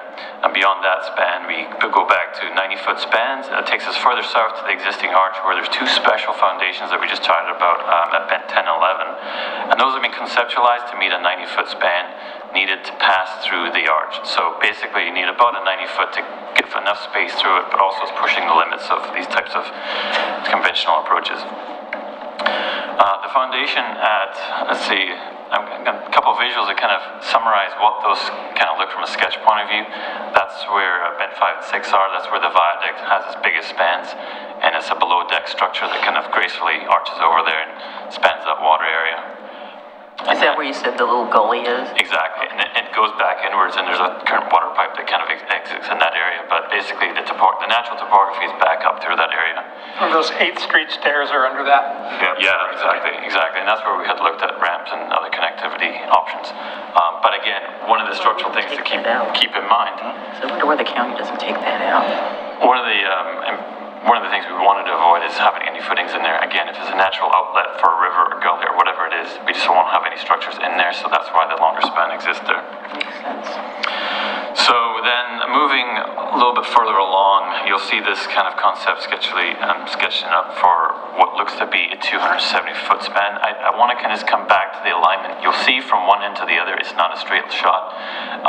It goes pretty much straight and separated from the viaduct to the arch bridge, and then it has to kick back in to get back over to basically where property is to get some sort of structure they can get out there. Basically, at that rock wall at bend 12, just south of the arch, it's an abyss that drops off to 100 feet. There's no real opportunity for foundations. So what we figured out we could do is basically try and get through the arch and then kind of kick it back to the parking area, put a foundation there, and then span with a 270-foot span, which is a fairly large, pushing the envelope span of a tied arch, as far out as we could back over the wall and to an area where there's more property that we could probably tie it back in. So what you're seeing there in the bottom right is an arch concept that is above deck, and the reason for that is because we don't want to start excavating the parking lot any further than we need to, and also taking advantage of structure above deck to minimize that impact at that location. So in addition to the horizontal shift necessary to make this work, there's also a vertical shift. So we have to kind of raise up as you come out of the arch to kind of get the grade you need to kind of the support to have clearance there. And so key takeaways from this slide are really that the alignment isn't perfect from one end to the other, and the total number of foundations and the combination of bridges actually in this alignment needed to kind of make this work. Sorry, go back. Is that arch going to be in the way of the view of the falls, like if you were on the old bridge? I think it's tough to say. 99E in general. So it would be off to the left, wouldn't it? Yeah. This one particularly, the arch would be okay. I mean, you'd be on the arch bridge, you would have a full view of the falls for sure. Okay. You may not see, I mean, as you arrive on to the Oregon 99 area above there, it may block that view. From what being up on the roadway above Oregon 990, right? You know, when you're right there and you look sideways, okay. you could see Oregon, you could see the falls. So that would definitely be an impediment at that location. Okay. It's generally not where people are viewing it. They kind of either go to the mid span, or they, you see it as you kind of start going up towards the west wind side. So beyond the longer span solutions, our structural and geotechnical scoping determined that the most viable approach to support foundations in these other areas, and especially in the vicinity of the historic arch, was a concept like this shown on the slide. It's a combination of lateral and vertical rock anchors providing anchorage and stability for a 90-foot span while addressing the challenges of unknown rock conditions. Basically, it's an extensive series of nails to solidly attach this foundation to the rock face and the available ground that is almost vertical in many cases. So although bends 10 and 11 utilize this concept, other locations would also use it. Where ground is more favorable, less anchorages are needed, but just again, because of the sheer height of grade above the water and also the depth, there's still going to be a lot of overturning from seismic. The seismic wants to overturn this thing, so there's a lot of anchors you need at the bottom to make sure this thing stays upright. So, and again, keeping in mind what you're seeing here is a bunch of rock anchors. The black lines are sort of what you drill in there, but that's a series that goes 3 into the page. So you're looking at 12 laterally, 9 vertically, and all in proximity of a very sensitive wall and utilities, and on a rock surface that is unknown. Where are the utilities? Yeah, so the red dot in just the base of the wall there is the gravity main, which is sitting in its own sort of cradle along the front of the wall that goes the entire site. And then next to that is a gas line as well. So this footing is showing you kind of the challenges. You'd have basically the water is fluctuating. You'd have to have a crew out there, probably accessing it from the top of the wall, inputting these, and they'd be subject to permitting and water issues. Is that our line, the gravity line? No, it's county. Yeah, west. Oh, it's west of the line. Yeah, and we've been coordinating with them and brought them on as part of our project development team, so understanding what their access needs are to that pipe and how often they do view it and inspect it. And so we're... Where does that go? To the treatment facility. Well, and then it goes from the treatment facility to where? It actually comes over the arch bridge. So this is bringing stuff over from Westland? Yeah. There's one in 99. Right. That's this one, and then you have West Lynn's. Is there a connection from sanitary for West Lynn? Yeah, it goes through the arch bridge and then it pops out on into that. And then down. Over to the treatment plant. So but it's not our gravity line going there. It's coming from other places. We bring ours into it. This is the main collector for West. Okay. Yeah. But we don't collect there. Ours is further down where we have access to it. I'm not sure. I'd have to see where we have connections to that line. I think this line ultimately runs along the seawall and ends up in 9090 near the Tumwater Village site. Okay. So yeah, just take note of the proximity of all these improvements there. Another location where our foundation challenge exists is just south of the arch, where this, like I said, we jog back in towards 99E, the parking lot, to kind of take up an opportunity to provide a foundation and a larger span option here. We're showing this to kind of just show you the kind of the large diameter shaft that would be required in this area. Obviously, there's a very large equipment. You can see it out here, just on the I-205 project. This is the sort of crane that you would need parked somewhere to put this sort of foundation in. And also, at the same time, that kind of takes up space and takes the parking lot away as you have that span in that area too.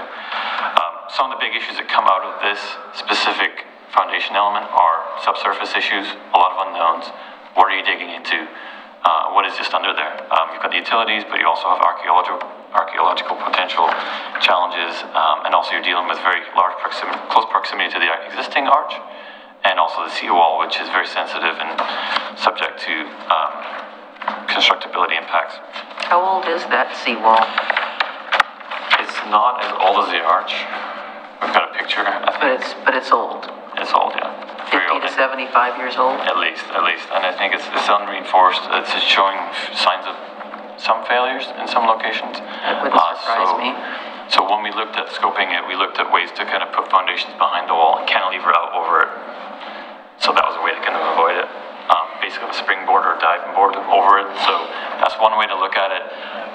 But just because that type of structure doesn't have a lot of backspan to support itself, it's always leaning over it. So if there's any potential, any failure happens, people are going over, and it's just not a really comfortable structure to have. So we eliminated that for the purpose of that, plus a lot of excavation. Well, the last time I was on the river, we came by there and you could see all those huge pipes. Well, I didn't have any idea of what they were. I knew that there were pipes under there, but you don't see it unless you're down on the river because you're kind of looking up at them. So yeah. So scary. Let's move on to the next one here. So I think some of the challenges at the site, are, I think you get a sense of what's here. We have obviously a historic arch with limited opportunity to pass through it or build near it. We have the existing seawall. Is that what we're seeing underneath the arch? Yeah, so that's exactly, the image we're seeing. So we're looking back towards the south, and you can see the seawall doesn't exist there. That's natural riverbank then? That's right. So that rock, and on the middle image there, you can see that rock topography there that's sort of what's there, and then they filled it up and put Oregon 99E, that's basically fill, and then the viaduct. So that was raised up. So as you can see, up here for the arch bridge was fairly deep. Wow. So yeah, and then on top of that, we got the seawall, which has, potentially unknown structural integrity and sensitive to construction on, near, or adjacent to it. Potentially a structural liability if utilized for any support and if modified in any way. And then we have also existing utilities that run along in front of it that take up as much space as they have available there, and which makes it difficult to place other elements nearby. So if that seawall were to fail, that would probably take out those pipes. Yeah, exactly. And I think there's interest in being able to replace parts of that. So one of the incorporations of what we're thinking through the structures is how do they get access to these pipe segments, how do they remove them, how do they put them back. So that's another component of what we have to think about in terms of structures that are here, sharing the same space. So, river-based conditions impacting the time of year, and the extent to which work can be done, and almost all of the foundations, there's 18 of them, contained in this alternative, make it substantially challenging from that point of view, and water work, basically. So, let's see here, let's go back to this summary. So some of the advantages of this option are basically it's conventional, mostly for the most part. Folks familiar with this sort of bridge engineering are familiar with the technology. It's also sort of one of the weaknesses of it as well. It doesn't have a lot of big spans for it. It's durable and has a below deck structure for the most part, except for the structure you're seeing in the picture there. Some of the big challenges are, again, its limitation in spans, trying to deal with the variable topography, and obviously the need for more access along the waterfront as you build it. Again, keep in mind there's aesthetic values to this as well. We have to keep in mind for this historic arch. We've got multiple structures along the waterfront in close proximity to the arch, and also various structural types that also have impacts to aesthetics and the waterfront as well.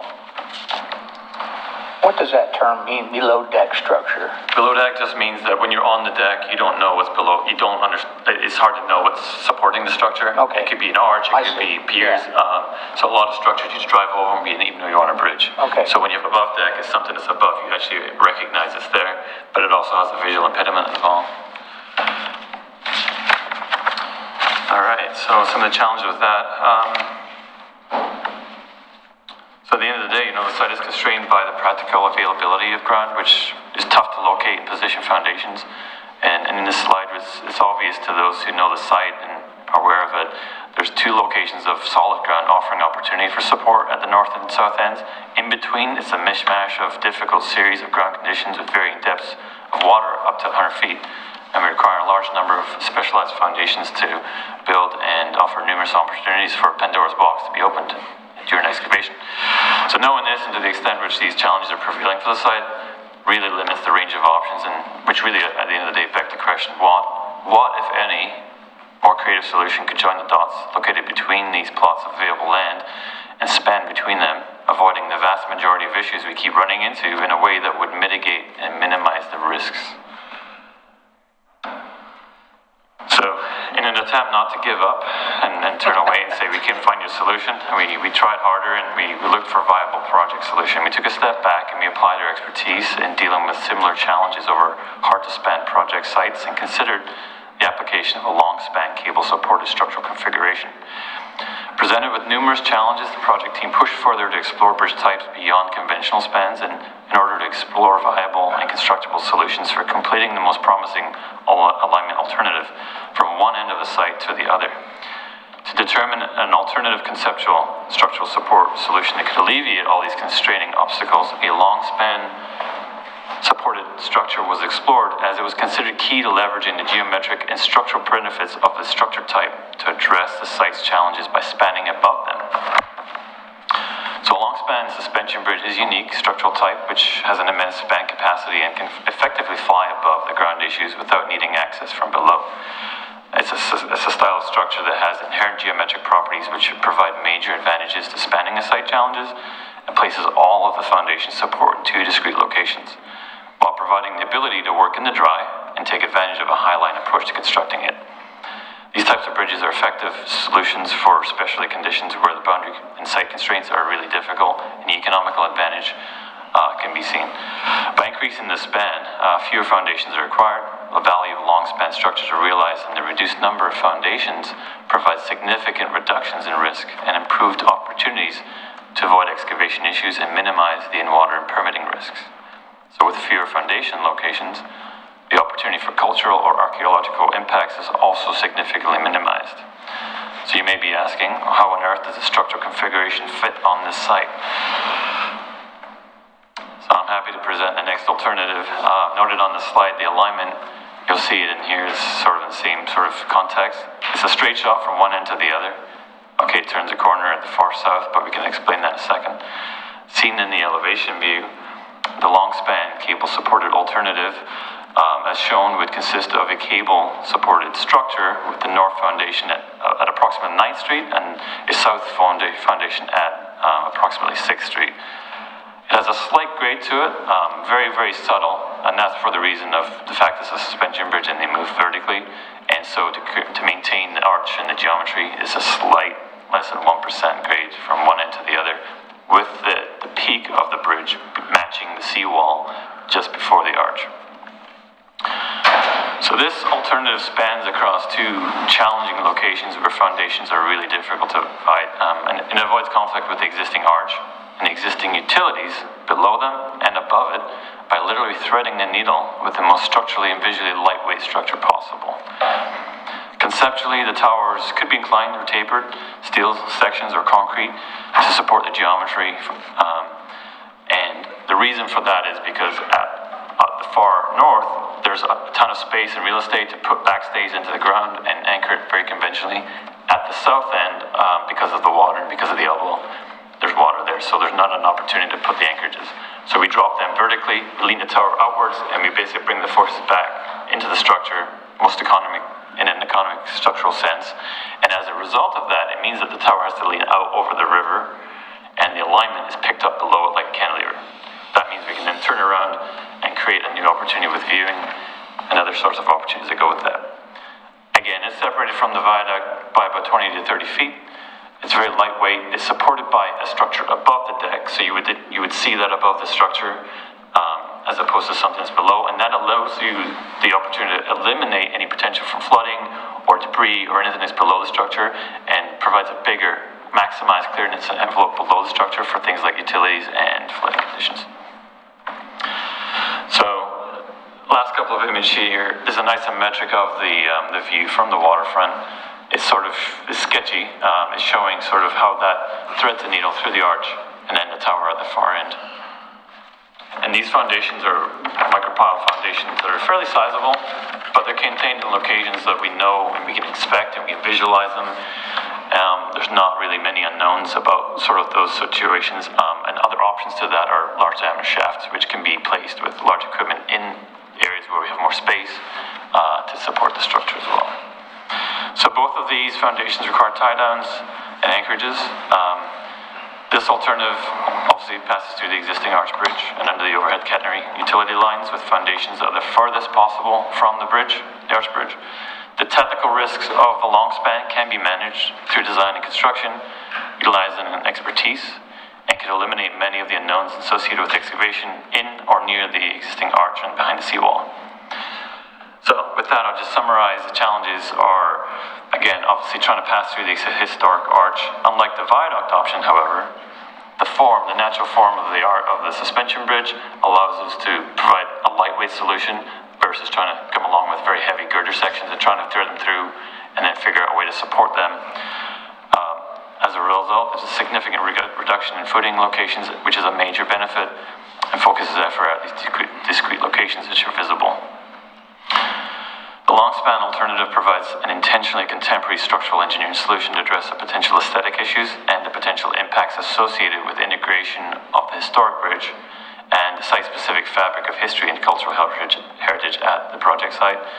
And so this image on the bottom right is offering a conceptual idea of how the new view corridors are opened up to the bike and ped users of both of the falls and backwards to the existing arch. As a result of the need to move the tower over and structurally provide that support, that's the kind of result that comes out of that. So I'll hand it back to Nick to walk through some additional visuals that you prepared. And I'll try to wrap us up quickly because I know we all want to chat about this. So we do have some, I think you've seen similar images for the other alternatives we presented back, I guess, 6 months ago. These are just kind of side by side, or actually top to bottom. The long span on the top, the conventional viaduct on the bottom. This is looking, kind of hovering out, of course, over the river near 10th Street, looking south towards Tumwater Village. The next is long span again on the top, conventional viaduct, signature spans on the bottom, looking back now north, back at the Arch Bridge. We can come back to these as well if there's questions. One of the benefits of the long span is this new view shed, as Michael said, kind of hanging out over the river. So having this new viewing platform towards the falls as well as back at the historic Arch Bridge. You don't get that as part of the conventional viaduct alternative. And so just a couple last considerations and then I promise we can get to discussion.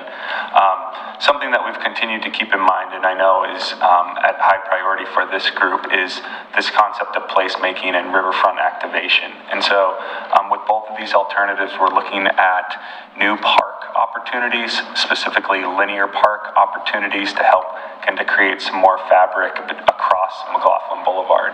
And so the image on the top right side of your screen here is an example in New York City of a linear green park.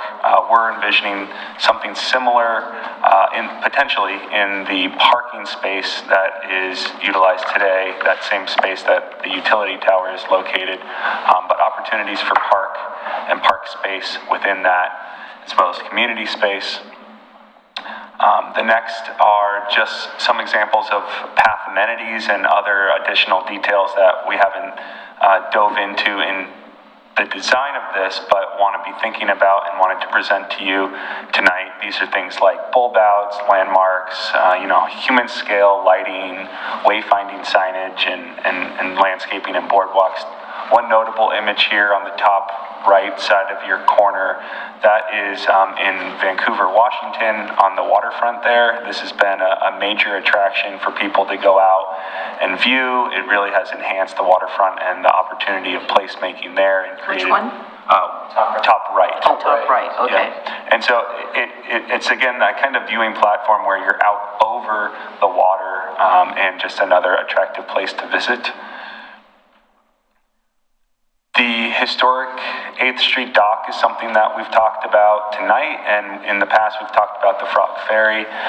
So those two elements very much relate. The alternatives are thinking through how future passenger ferry access could be provided and making sure that the alternatives are not precluding any potential access for passenger ferry in this area. So whether that's utilizing the space near the 8th Street dock as it is today, it's a pretty optimal space and has that historic connection to the space there. But just wanted to present the Frog Ferry concept and let you all know that it's very much at top of mind still for us in the project. I don't know the swimming part. And then I believe this might be our last slide before we get to next steps. This is a concept of the grade separated undercrossing. This was something that you all raised the first time we presented the project to you. So I want to give this group specifically some kudos on bringing this concept to the project. And as a result, we have incorporated and gone through a couple iterations of a grade separated undercrossing of McLaughlin Boulevard. It's quite unique, the opportunity we have with a raised viaduct. And so generally speaking, this would utilize the access of what is currently that 8th Street stairwell. You'd come down on a ramp, traverse underneath this path, and then the path would loop you back up onto the main kind of bridge deck of the shared use path. So still working through and the considerations and feasibility of this, but again, similar to the Frog Ferry, keeping it very much top of mind and making sure it's included in the alternatives going forward. Quick update on schedule. So we're now into April. We're honing in, hopefully, on a preferred alternative. The next step would be, and we'll get a little bit more into next steps with you all on the next slide, but ideally, we're going to identify a single preferred alternative and then start to develop an implementation plan going into the summer. So, summary slide here. We have, as Michael presented, two feasible and constructible solutions that, for the most part, mitigate the majority, if not all, of the challenges and real constraints of the site. And we've identified those through the technical work that's been done over the last 4 months. If neither of these solutions is supported, something that we haven't talked about tonight but have talked about in the past is the Main Street alternative. And just a quick reminder of that, that would be crossing back at 10th Street, going a block or two over to Main, and then traversing down Main Street. And the challenge, or sort of unlikely solution to that is there's not a whole lot you can do. It's severely constrained. There's right-of-way constraints, there's historic considerations. The building frontages are really right up to Main Street. So Main Street would really look a lot like it does today, maybe some additional wayfinding, maybe some traffic calming. But that would be sort of the fallback if neither of the solutions that were presented tonight are advanced. And for McLaughlin Boulevard, we haven't lost track of the improvements along McLaughlin Boulevard. Similarly, those would be primarily from curb to building face. So whether that's landscaping improvements, wider sidewalk, or improved sidewalk where you can. We do have to maintain the 4 travel lanes that are out there today. But there is some sort of lower hanging fruit, easier frontage opportunities that would occur between curb and face of building. Last slide, next steps. Dana covered this early, but between now and May, city staff is offering one-on-one briefings with you all to ask additional follow-up questions, or if you have concerns or really technical questions that you want to have answered. Those, and Dana can provide a little bit more detail on that if needed. And then not specifically the May 1st session, but in May or shortly thereafter, we'd like to come back with you all after you've had some time to digest and discuss this internally and try to understand what a potential path forward is for this project, whether it's one of the alternatives that were presented tonight or the Main Street alternative.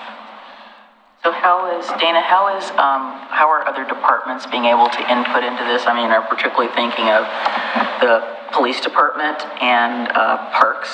Obviously, those would be 2 departments that I definitely would like to hear some, because I don't know, maybe it's all the stuff you guys have told me over the years. My whole brain was going like, oh, that would be hard to police, or oh, that's a great place for people to hide, or oh, that's where my brain was going, was stuff like that. I mean, I'm not saying that that's, but I was thinking of it from, looking at it from your perspective, and I think that there's definitely some value in having you input into this, or your staff. Can we go back 2 slides? I want to ask a question about it. One more. So the lower walkway, that's below the street level. Yes, it is. And then to the left is downstream? Yes. So how far does that, what is the length of that lower walkway as it proceeds downstream? Is it of short duration or long duration? It would tie, so it begins ramping back up. Do we have a visual? Well, it ramps up as we approach the arch bridge, but I mean, would going the opposite way, how long does it exist at that lower level away from the street? Is it a matter of feet or yards or? So at this location where the tower is, there's about a 8-foot differential between the grade of the bridge, which beyond that to the left goes back at about 3%, back up to 10%, to 10th Street. From here downwards to the right, it's about 1%. It's an arc. But going downstream to the left, how far does that lower ramp continue on, that lower walkway? Yeah, it goes about 4 spans back, so 400 feet, 350 feet. Oh, substantial. And it's down below street level, which would be a quieter walk. It is, yes. And yeah. Okay. But it's slowly ramping back up to the So what we're looking at, those concrete-looking squares, that's the viaduct up there, is what I'm visualizing. Correct. That's correct, yeah. Okay. Oh, actually, here this is a good way to see it here. Yeah. So. Yeah, that's better. Yeah, there's a couple of reasons for that. The deck itself needs a certain amplitude to kind of hump over and get through the arch, and also maintain flexibility and a nice arch. So that allows you to sink it slightly below the viaduct grade, and then also back it out along a nice grade of 3% back there. So bikers would sort of head down towards the river at a 3%, hit the towers, and then start rising back slightly, meet grade at Oregon 99 at the just before they go through the arch, and then just come back down again after the arch, and then turn the corner at a grade that's slightly different from Oregon 99 at that point. And you can do that with either approach, either the long span or the conventional viaduct? The undercrossing you're talking about? Yeah. Yes. Yeah. I think keep in mind, the long span has a deck that's about 1.5 feet thick. The viaduct has a deck that's about 5-6 feet deep.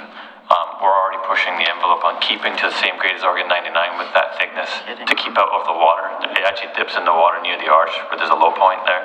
So any thicker or larger span means that you're basically in the water for that style structure, which is not ideal. Just keep that in mind for structural depths, and that's why depths matter and spans matter, because the more bigger span, bigger depth. Yeah, it's higher loads. Which one's thicker? The viaduct on the bottom, that's about 5 to 6 feet. It's just using conventional girders that we use for bridges, whereas the long span is like this thick. So you're coming around the tower, is that, you said that the water fluctuates 40 feet up and down, so it seems to me if we had another flood, that would be in there. Yeah, it would be dipping in for sure. Sure, right? okay. And I think it's interesting that through this process, knowing what the levels do to the area and across the water is very fascinating. I mean, at a high water, 100-year, the falls are basically covered. Yeah. Right? So noting that, you'll see that in this area, that obviously that ramp underneath the viaduct would be underwater too. The deck of the bridge would be above it, and obviously parts of the viaduct would be sort of touching the water as well. Right. So which of the two approaches is more cost-effective to build? Sorry, missed that. Which of the two approaches is more cost-effective to build? It just ballparking out. Cost-effective. I mean, I think there's infinite risk on the viaduct because of the unknowns and the subsurface conditions. The technical risk of the big span is very manageable, so cost comes down as you get into these types of projects. Whereas the viaduct, it's hard to say. So it's hard to compare them very specifically because you're taking a square peg from round hole for a solution that doesn't really work at the site specifically, and a lot of risk, versus one that seems a little more elaborate, might have a little bit more cost premium, but is manageable from a risk perspective. So, are you asking a number? No. It just strikes me that from an aesthetic viewpoint, I think the long span is attractive. I think angularity is attractive in nature as opposed to 90 degrees and square and such. I mean, I've been to lots of cities, Boston or wherever, where they got these suspension type structures and they're gorgeous. And they seem to be more open air. So, Yes, sir. Theoretically, not even theoretically, but you could, on the conventional viaduct, but you could end up with a situation where you discover really serious conditions and it ends up being financially not doable. Yeah, you may have to shut the project down, or it may be inviable. I mean, we've seen similar cities have projects like the long span, and they've lauded the experience of working in the dry and the cost escalation that comes from working in the river and the dealing with unknowns and crews in the water and flood events and things like that. So big advantage of this structure is you put the cables up, you thread them through, and everything is delivered and thrown onto the cables. You're never in the water. So it's a big advantage. It allows you to have more certainty, and that's what other cities have said, is specifically on these types of structures, that their costs are more certain versus these other ones where, you get a flood and things go sideways. So am I seeing that right in the long span picture? As it passes past the bridge, the cables are under. They're outside where the arch comes down, but they're under the roadway deck. That span. The existing roadway deck. Yeah. Right? Correct. Where the piers, the posts come as you climb. Yes. Yeah. So if I'm on the bridge, I'm not seeing any cables over my head. No. They're under. Like if I'm walking across the bridge. On the long span? You're driving. If I'm walking or driving on the arch bridge, the cables for the long span are underneath. They're dipping under, yes. Okay. Yes, absolutely. Okay, great. And I think the view from if you frame the site in the city, you'll see that the towers are really far away, and the idea is that they drop and they basically present your arch bridge to. We do have one image or two of them. This reminds me of the Sundial Bridge over in Reading. Because of the way it Right. So this is a visual to kind of taking a step back from the city. This is from the West Linton High School, and we turned it blue so you can see the bridge. But it actually does sort of like fade into the background if you have like typical concrete colors. But I think this kind of shows sort of the view, and what kind of transpires. There isn't a foundation missing next to the south of the arch. I think it's important to recognize, someone pointed out as a QC reminder, there's a footing missing, but it's actually not, because it's behind the wall. So it is there. And so the idea is that, just keep that in mind. You know, you have an alignment that is beautiful on the north side, and then it kind of goes to the bridge somehow, and then has to jog over, and then hump over a structure, and then create this other opportunity there as well. So I mean, like I said, it's the abyss, right? Where that wall is, where that tide arch is on the south, it's vertical. Very challenging location. And we have. Do you have that same view? But the, There we do, yeah. There it is. On cue. So,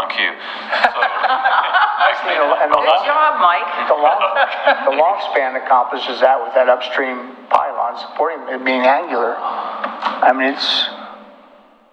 so we're taking cues from Mount Hood, obviously, the same sort of geometric backspan, forespan. Again, I just want to emphasize that the structure is concentrating the foundations where you can go and see them and know what's there. There's not a lot of unknowns. And again, it's the lightest structure you possibly could get to thread the needle. And as you can see, the vertical street at the elevator there, sort of posted, probably is about the same height. I think it's about 100 feet. What you get from this view is that, when you're on the Westland side, when I've been over there, I look at the basalt cliff that goes up to the second level, and you realize how very massive it is. I mean, you don't get that when you're down below, you just see a section of it, but to see it in panorama like this, you can really see how the topography really changes.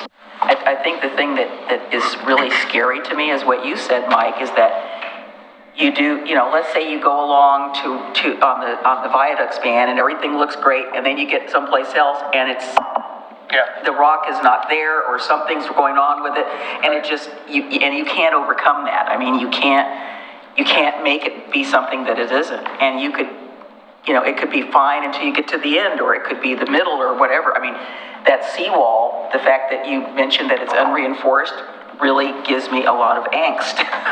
I think the absence of a whole bunch of supporting columns makes this much more attractive. I assume this would be faster to build.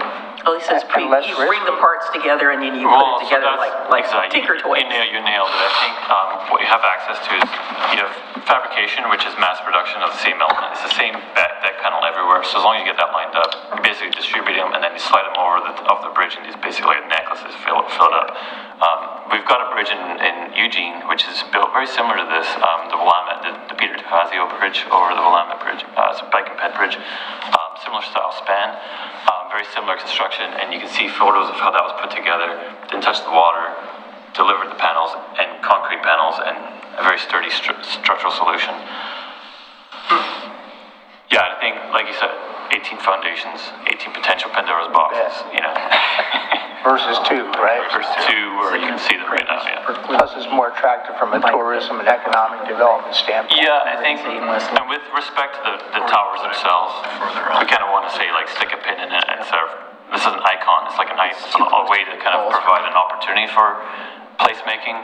It can be a material that could hide the environment and be kind of less obvious, or you could integrate it into some sort of viewing platform, structural elements to improve fishing or whatever has to be done to kind of improve the look of the foundation so it matches more with the rocks, become more natural. So a lot of opportunity to do things with it. It's a nice concept. Is it yours? I won't take credit for it. You own or will? Sure. Like I said, it's a good concept. This is a solution. We really reinforce that it might be far-flung, but having seen the challenges we had to face on the number of foundations and the unknowns, when you start to think outside the box of beyond conventional, it checks all the boxes. It honestly does, and I think that there is challenges to the technical aspect. There is, I think, the question on will it be something that can build faster. Lead times on cables are approximately 22 weeks, generally speaking, but once you get that going, once it's set up, then the process of putting the structure together is very efficient. There's nothing affecting it, as opposed to ground conditions on another one where you've got the precast girders. Guess what? The span just moved 5 feet. You can't just stretch the girders anymore. So things like that can happen on the conventional, and it makes it difficult. Again, when you look at the other arch, the tide arch that we were thinking about, it's a 270-foot span, which is pushing the envelope. How do you get it there? How do you build it? Can you bring it in by barge? Will you get it under the arch? Can and you lift it from cranes sitting above the seawall, which is already precarious. These are really, really big, important questions, the constructability questions. I think that someone's got to take a risk on that. You can see the high school. We've talked at different times about how, you know, the infamous river walk, which hopefully will someday happen in this, that real, it won't? Oh, I don't know, hopefully.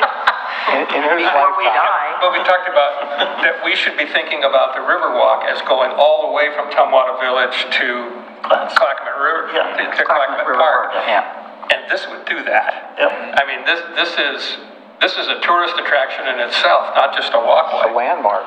I think, and I don't know beyond the north to the south of this how that looks like, but I think, I mean, if there was a bigger planning objective to connect the structure and eliminate that vertical tie, there's ways to kind of extend the span, if that's something that was potentially a future opportunity. I think because of the way it's sited, there's ways to connect into it from other locations. So it's a very flexible structure. Glad you have that. Interesting. Any other questions? Something for us to be thinking about, I guess. Thank you. Good job. Appreciate it. Thanks for the opportunity. Thank you. Appreciate it. Thank you. A lot to think about. Yeah. All right. Do you want to take a quick break? I would like to. Okay, we will take a. Sorry, I don't want to crank my neck down. Looking at that clock. How much time do you want? 20 after? 15 after? Yeah, just 5. Okay. Rocky just needs enough time to hit the chocolate. Well, that's where we gotta go. Okay, 15 after. Or both. Or both. 16 after, because we're already 2 minutes after 10 after, so. Oh, okay. Stand up. Stretch.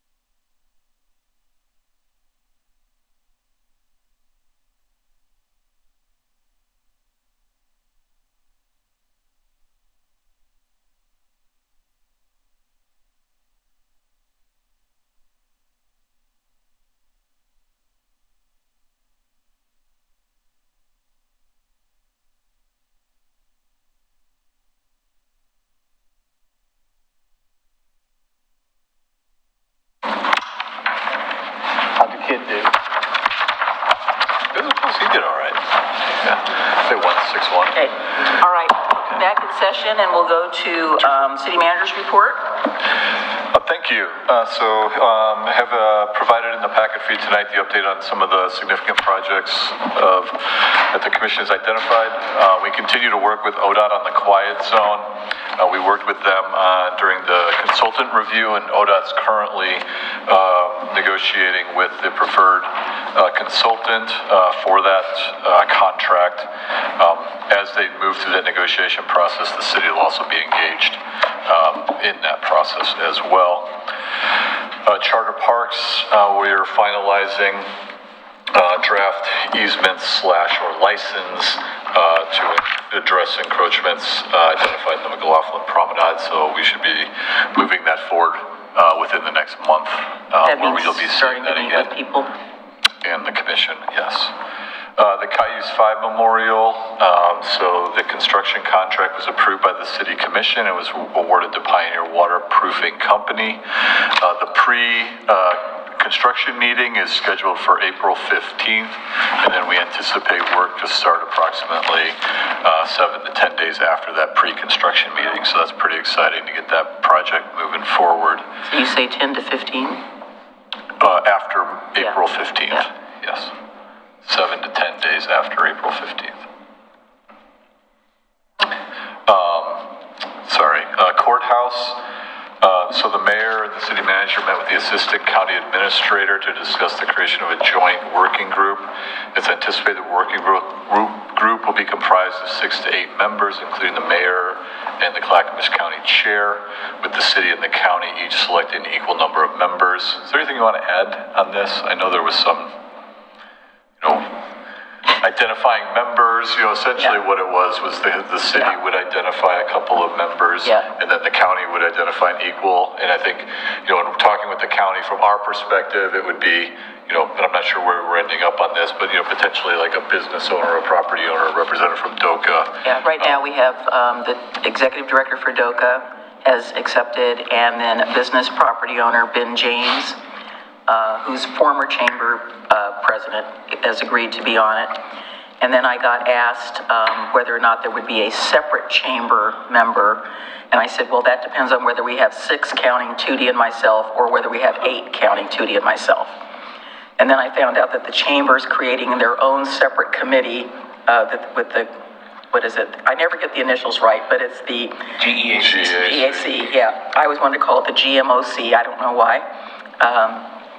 I said, that's fine, just don't get out ahead of what we're doing, because we haven't started yet, so. And so I think in the discussions with the assistant county administrator, one of the things we asked was, to really, one, get clarity on what exactly is moving and what's staying. Right, so it's, for example, we have the courthouse, we know that that's moving up to red soils, Liberty Plaza, and then next to that you have the Holman building, which is the jurors and the law library. Our understanding is that's going to stay. Yeah, they want to keep that. But I'm not sure what's going to be in it. And then obviously you have the district attorneys and assistant district attorneys that are renting space. That are moving. You also have family services that are down by TriMet. You have parole across the street.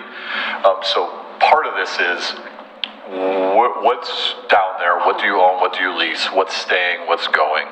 And then, really part of this plan or this exercise is really to have a discussion about what's the disposition, final ownership or transition of the courthouse. We're not anticipating this being, it's going to be X. No, and that's why. I think that's the next step once we have this kind of discussion that becomes a recommendation to the county commissioners on what the disposition of that courthouse should be. Are they going to keep it, or is it going to be them with a lease? Is it, is it the city? Is it urban renewal? Is it to the private market? So that's really the intent of this working group, is to give a recommendation to the county commissioners on how to proceed with that building. Yes, I've got no indication from the assistant administrator about who they might select for their group, but I was in talking with her. We want to make sure we have invested stakeholders who can give us a broader perspective.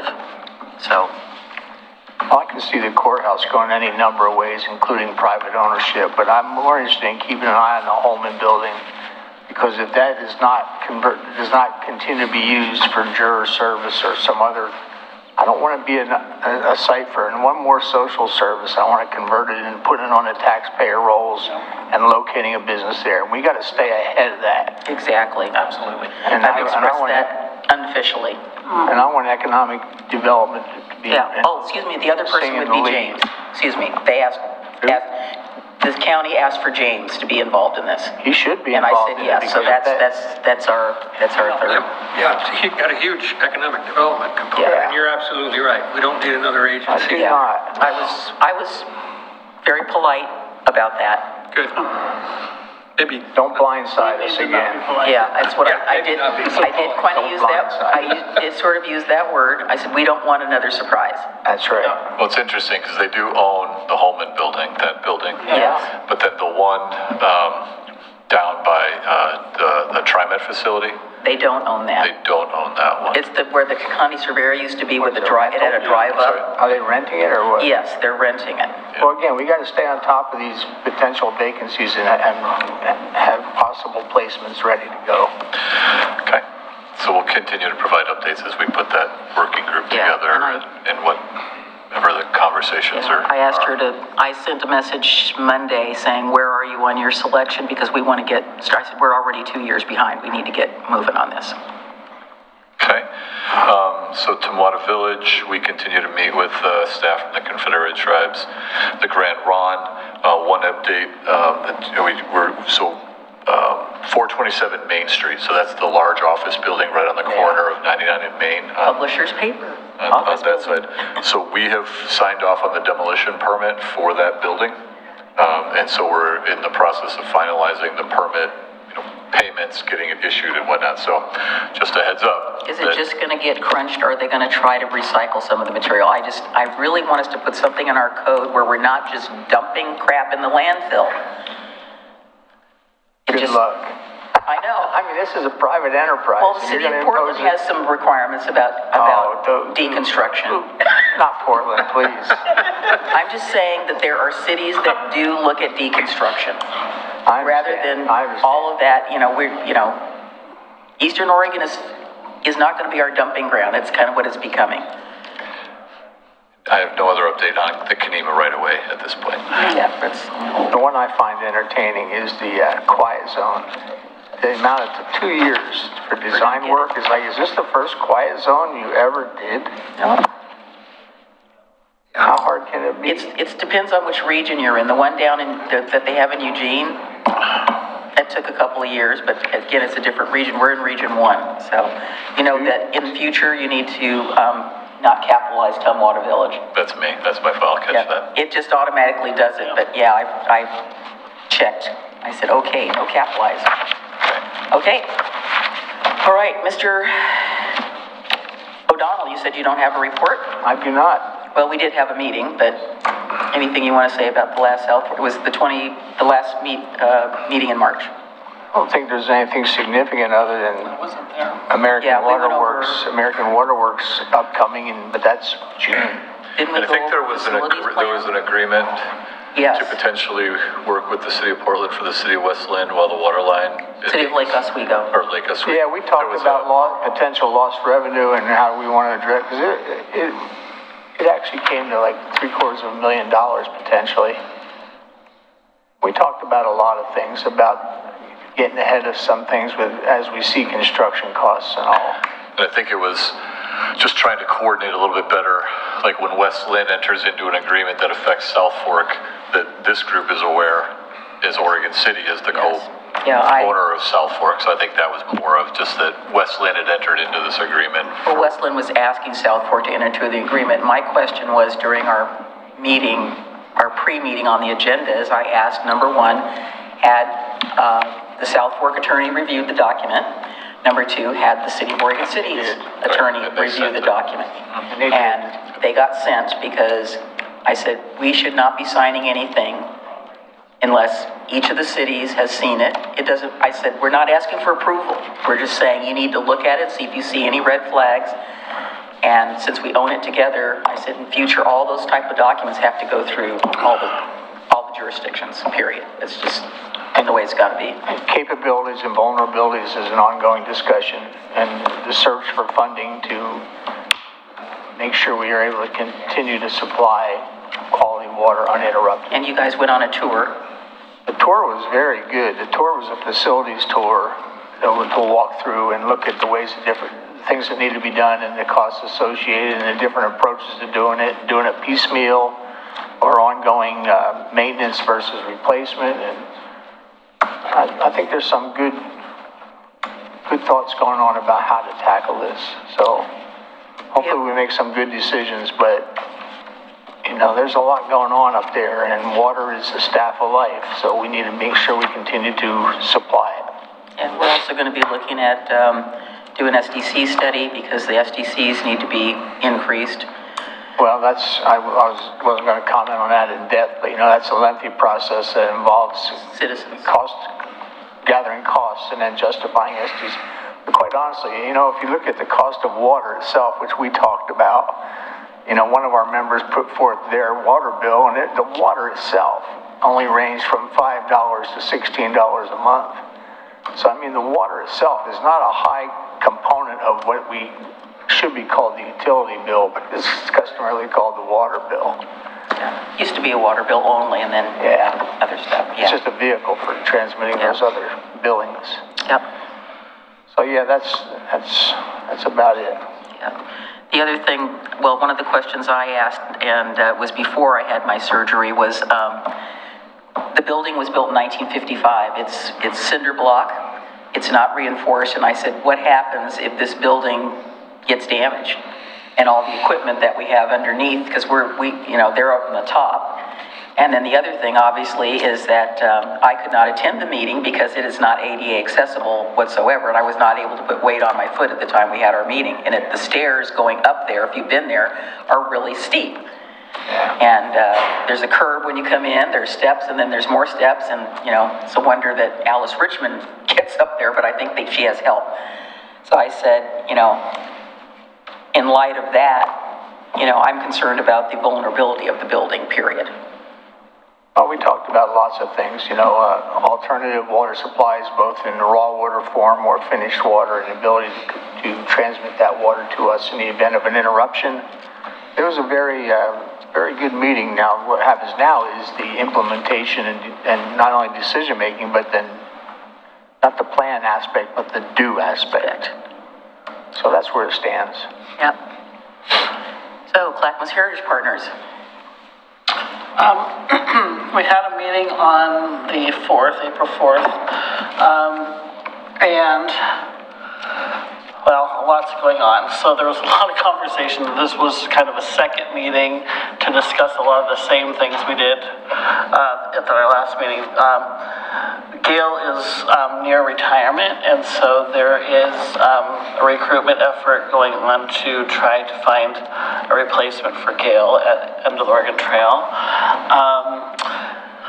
The board is working to find new board members and kind of relook at their mission in light of the facilities plan for the city. I've kind of highlighted some of that with the CHP board and the conversation about, you know, what is the future of Clackamas Heritage Partners and the End of the Oregon Trail, and you know, how that relates to future facilities with the city. Has Kendall come and presented that portion of the plan to them? I mean, you haven't had any meetings, which is part of it. No, so as far as I know, Kendall hasn't presented to the CHP board, but has had communications and meetings with staff, and Gail and Fowler as well. So they have a pretty good idea of kind of the questions that I think we're asking in terms of facilities. Big question marks about facilities. I guess the only thing I'm trying to convey to the Clackamas Heritage Board is that, you know, the End of the Oregon Trail is one of the facilities that have come up to the forefront as a big question mark, and the swimming pool, things like that. And then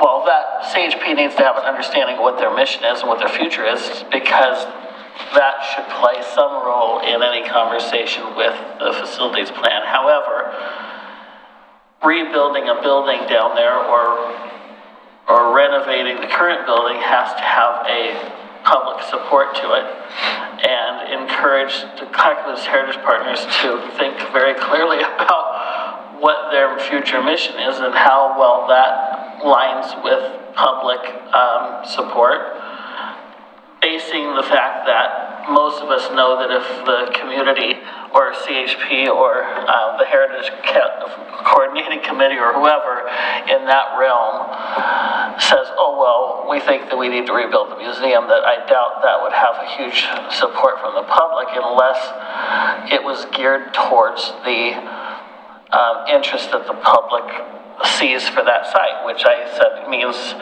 you know, focusing on concerts, focusing on the events, focusing on everything. And if there's some sort of cultural component that remains there, maybe that's part of it. But we know what the community would support on that site. And especially since my concerns about Clackamas Park as a venue for future big events, that leaves us with the End Oregon Trail Interpretive Center for future big events, where most of our big events are happening already. And we know that those are supported by the public. So I think there's in part of that conversation about facilities at the End of the Oregon Trail, we really need to think about what does the community want that facility to be, and is it a museum, or is it an event venue, or all a little mix of some of the both, you know, that generates that public support. So I think that's kind of the conversation that we've been having a little bit to think about that. Let's see, working on the staffing. There's some projects that have been under consideration, and one that came up is this discussion about, prior to COVID, there was a conversation about a plank house being built on site, which I said, well, you know, with the big question mark of facilities, I don't know where that process is through planning and how much of that ever got looked at, but you know, that vision of having a plank house may be a little different now in light of the conversation with facilities, or maybe it'd be a part of that, I don't know. So that came up again. There's a huge partnership between End Oregon Trail and Confederated Tribes of Grand Ronde with exhibits and things like that. So I think a real conversation about the stories that are told on the End of the Oregon Trail site in the future and currently, and how those balance with the stories that might be told on the Tumwater Village site in the future. I think those are all things that we need to consider. The movie that has been shown, you know, we've been in this weird world of coming back from COVID and reopening, but also having staffing issues at the Oregon Trail and kind of maintenance issues. But we had kind of a kickoff to the movie, which is the Oregon's First People movie, and it's a really amazing story, giving the native perspective of the history of this place. We did a premiere, in a sense, with the CHP board and the Confederated Tribes of Grand Ronde, who basically put the movie together, but we haven't done really a public, it's been planned, but we haven't done really a public event. There's talk of still trying to do some more of a premiere or kickoff of it again. That'd be great. With the commission and other invited people first to kind of relaunch that. And an effort to kind of continue that conversation of the facility and things in the future. So that's one thing. There's also some conversations happening about doing a larger event in the spring to bless the site and do a bigger partnership or bigger event with the Grand Ronde. So those are things that for a future, maybe a year, maybe next spring. So it was a lot of conversation. I think we've decided that there's probably going to have to be some sort of a retreat, because this is a organization that is completely in flux and is trying to find new leadership and people that are trying to kind of retire and step away a little bit. So. Have they started to actually put out an announcement yet about the position, or it's in the process of going there? It's not not quite yet. Yeah. They're getting ready to start that. Yes. Job description and all that. Yep. Are they using a headhunter firm or? They proposed a process at this meeting, and it hasn't been finalized. But yeah, they're getting that point. I think that's pretty much it. You know, it's a multi-use site. Yeah, for sure. And each use is almost independent of the other. Then you got this ongoing and potentially evolving relationship with the Grand Ron that, you know, will things continue, will things move to Tumwater eventually or what? So, I mean, there's a ton of questions to be answered down there. Yeah, lots of conversation. I mean, it's been good meetings, but it's a lot. Yes. Yeah. There's so many things that intertwine with the things that we're talking about too, so it's nice to give them a heads up about that and figure out how those blend together. Adam? So, CIC. Yes, so CIC, first off with some good news, there are 3 potential new active neighborhood associations. People in those neighborhood associations have reached out to the city, and Hannah has been great to work with for them, and so hopefully, and a few of them from those potential neighborhoods attended our last CIC meeting, and hopefully they'll be able to get up and running. That's Gaffney Lane, South End, and Hazel Grove Westling Farm. So, I mean, South End used to be a dynamic group. Coming back. So these are neighborhoods that already had charters, but they sort of are been on hold, is what I would say. Right. Okay. Glad to hear about Gaffney Lane. We had some good presentations, including one from Chief Davis. There were a lot of good questions that were asked, so we appreciated that. And then lastly, coming back to the budget discussion, which has come back to us a couple times on the commission. You'll recall that in our last approved budget, there were concerns that it wasn't enough, and that recently came back up because one neighborhood is nearing its reaching its balance, and so the suggestion from Jared was looking at how we distribute the funds that the city gives to the neighborhoods and finding a better way that the neighborhoods distribute, or finding a better way that the CIC can distribute those to the neighborhoods. Because as it is right now, it's based on how many households there are in the neighborhood, but a lot of neighborhood associations have varying amounts of meetings, and so you'll have big neighborhoods with a lot of homes that don't meet very often, but so we're having a second look at the formula by which that money is allocated to the individual neighborhood associations, because the problem is that even though what prompted this second, third, fourth, fifth look, I don't know what it is by now, but what prompted this most recent look at their budget is because one neighborhood association was having issues with their individual budget, but when you looked at the entire CIC budget, there was a lot of money that was still left over. And so I think we're taking a little bit more of a productive route by, instead of saying that we need more money when there's still a lot of money to be used, looking at how that's going to be doled out. And then it has been communicated to them from us when they've come before us that if they do reach that balance and need more money, that would be something that we'd be happy to look at. And I think that's still on the table, but it just needs to be proven to us that what's being done is cost effective and being used equitably across the different neighborhoods. There was a suggestion from a member to use up all the money because the city commission said that they would give us more money. Who said that? Yes. Yes, you said. Yes. And so I put it out there that there were no caveats, or there were caveats when we said we would backfill that money. It was if they were used responsibly and not going above and beyond certain activities that were done in the past. And so I made it clear that if that was the route that was gone down, that it would make it a lot less likely that that budget increase would be approved by the city commission. You got that right. So I hope that for now this conversation is put to rest and that we can get back to some good work here. Before you move on to that, the money has never been allocated by neighborhood, ever. By the city. By the city. I know, and that's why I'm saying the CIC is going to do Right, and so I think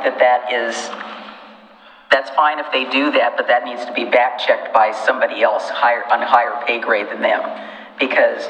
Well, it was proposed by Jared. Well, yes, but it means that they could make a recommendation about what this would be, but the final say would be elsewhere.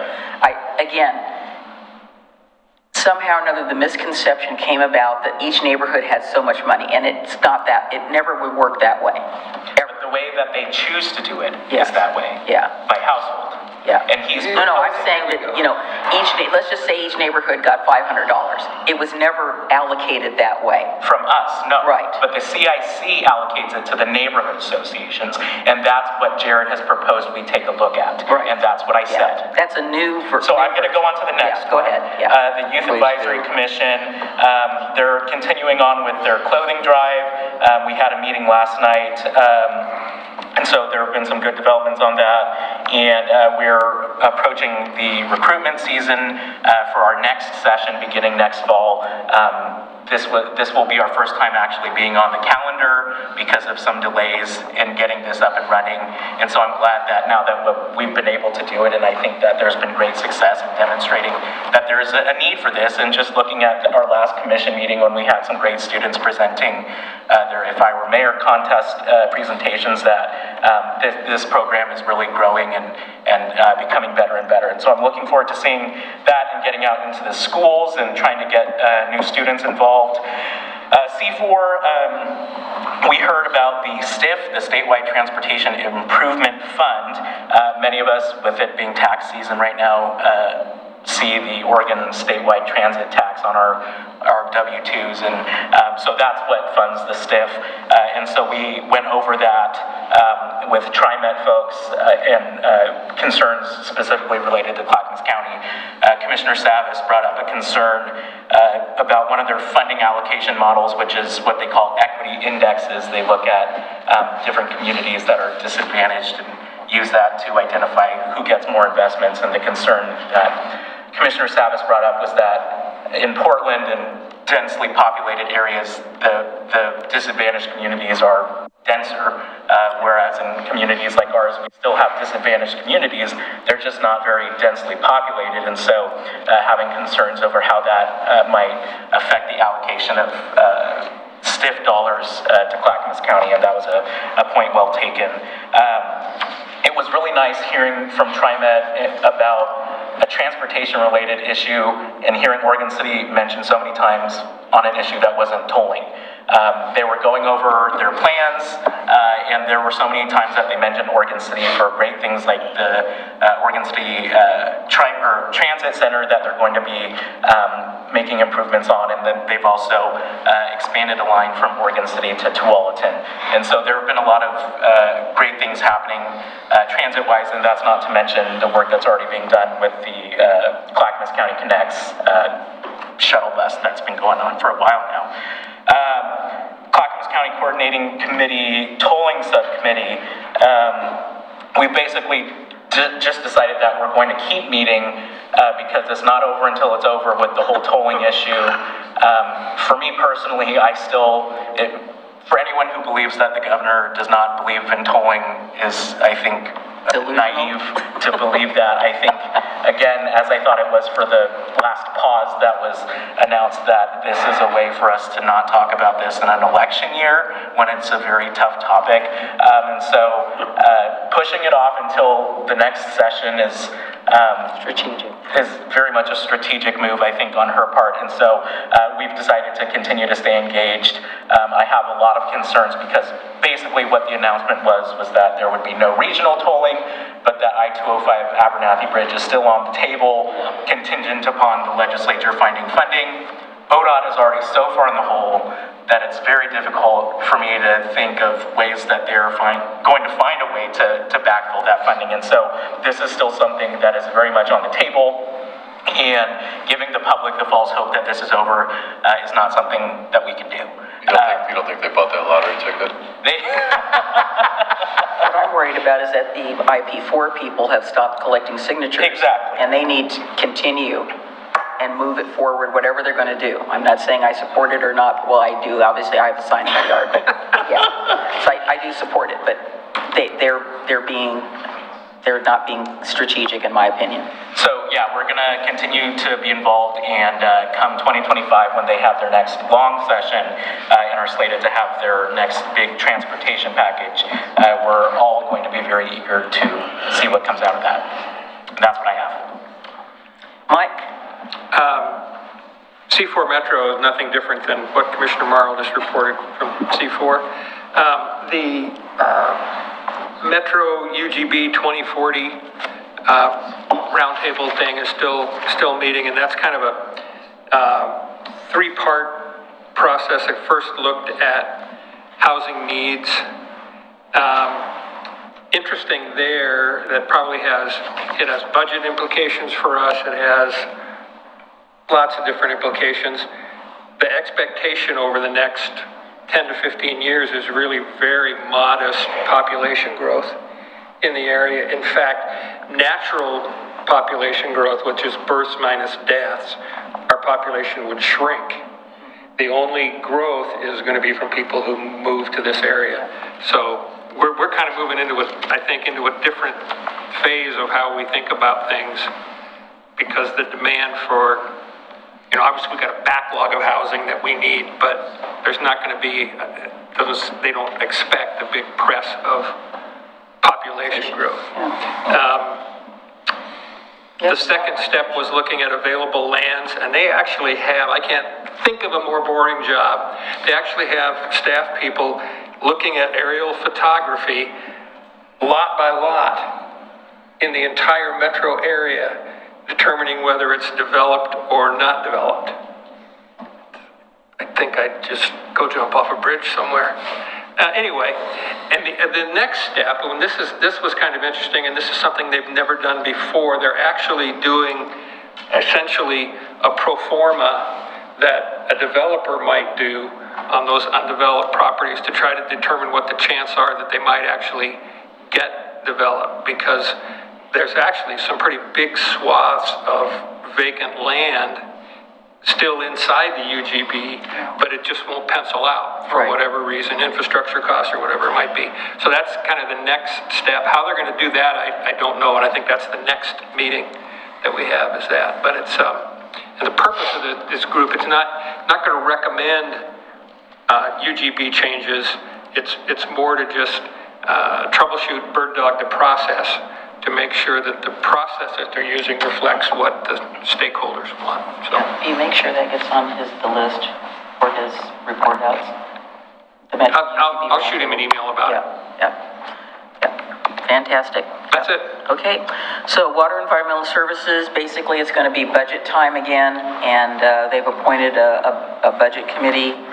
And I somehow or another found myself on it. I was the only person last year that voted against the budget at the commission meeting, so I did not support the budget. I'm sure that went over like a lead balloon. Downtown Association is, they're going to have a wine walk on the 18th of March, and they're gearing up for First City. So that's pretty much the trajectory. The new executive director is doing a really good job. They've revised a whole bunch of policies and things that we have for financial reporting. We're in the process of recruiting new members. We are bringing on Craig Morrow, who was on the board, is now coming back, which is great. Oregon City Brewing, the dad. Metro Policy Advisory Committee. Basically what we've been doing is reviewing as I reported last time, the regional solid waste plan. Got an update on the UGB committee, and interesting, again, those birth rates and death rates, and, as I said, they were saying anybody over 65 is passing on, is what he describes it as, their population guy. I think he said aging out. Yeah, he said aging out, passing on, out of the population. moving on, we're great. moving on. 60, thanks a lot, buddy. Yeah, we're moving on somewhere. we're just going somewhere. I'm Some on of those thin people. ice. Yeah, I said, yeah, where are we going? Yeah. He did mention the first meeting 2 months ago that they were checked out, and I said, excuse me, you know. So anyhow, you already heard about South Fork, Willamette Falls, and Landings Heritage Area. Basically, the City Hall project is underway. It's under construction. That's the big push right now. The Willamette Falls Legacy Project, even though we're not attending any of their meetings or haven't been invited to meetings, but they're in the executive director search. They had their interviews last Thursday, so I'll be interested to hear how it is going. The Locks Authority, again, budget. Budget's coming up. We're talking about whether we're going to go through a 1-year budget process or a 2-year budget process. And I'm also on that budget committee, which, you know, I do not like finance very much. Sorry, Matt, to say that, but that's not my expertise. But anyway, you already heard about the Youth Advisory Commission, commission should say Youth Advisory Commission, Liaison. The clothing drive was finally approved by the Clackamas PTA, the Clackamas PTA, which is housed at Jennings Lodge. The one at the school, they declined to participate. They said that's not part of their mission. So they are still going to do a clothing drive. One of the places to drop clothing off is going to be City Hall. I hope that's okay with you. We have a receptacle but that means none of you can go through the clothing. So it'll be for high schoolers. And then I also wanted to report that Tony and I and John Lewis and Dana and Aquila and who else was there, we met with the TriMet staff down at the transfer station to talk about their plan, which I will say I don't really feel meets our needs. And we asked them to kind of go back and rethink some things, and they didn't really come with anything new. They came back with sort of the same plan. There's more buses going to be sitting on the street as opposed to anyway, it's not a great plan. We know that the facility, they're basically trying to put, you know, a 5-pound rock in a 2-pound bag. And there's just too much that they're proposing to happen there, that the site's not big enough to fit everything that they want to do. So we're continuing to have discussions with them about how to make this work better for the community. And I noticed, matter of fact, when I went to KFC the other day, they have that one bus that parks right by the KFC. It's like, once that bus is sitting there, it creates a very problematic vision clearance issue because you can see until you get in front of the bus, and then you can't see if somebody's coming down 12th Street. And if you're trying to turn right or left, you can't see either way. And I thought, oh, this is just totally not good. I have a question, and this may be just because I thought this over the years, because at one point that was city street on either side, and then over the years it became, is it only buses through there now? Yeah, some of it got vacated. Did we we vacated the street for that right away, or is that still our street? We had some agreement with them on that. I'd like to see them. I don't know what the mapping is of that anymore. Yeah, we can get it to you. It's a little complicated. It's very convoluted. It's all some type of right of way, whether, you know, parts ours, parts ODOT. Like there's really no, like where the building is in the middle is actually in right of way. Okay. It's not, there's not like a little lot there or anything. But none of those cross streets from, what street would that be? That's 12 and 99 on either side of it. But those are all buses now, right? It's not, there's not a... Right, it's on either side of the... Of the bus mall shelters, correct. And it's historically been limited to bus. We did turn it around to try to stop left turns off of 99. Shooting in there, But then you still have, you come out of KFC and you kind of share that little end of the drive aisle there to get back onto Main Street. It's very interesting. I will say one time coming through there at night, I drove past 12th and I thought, oh, that's right, you can't turn down there. But there was no buses there, so I did it anyway. All right, so that's all I have. We will adjourn to executive session.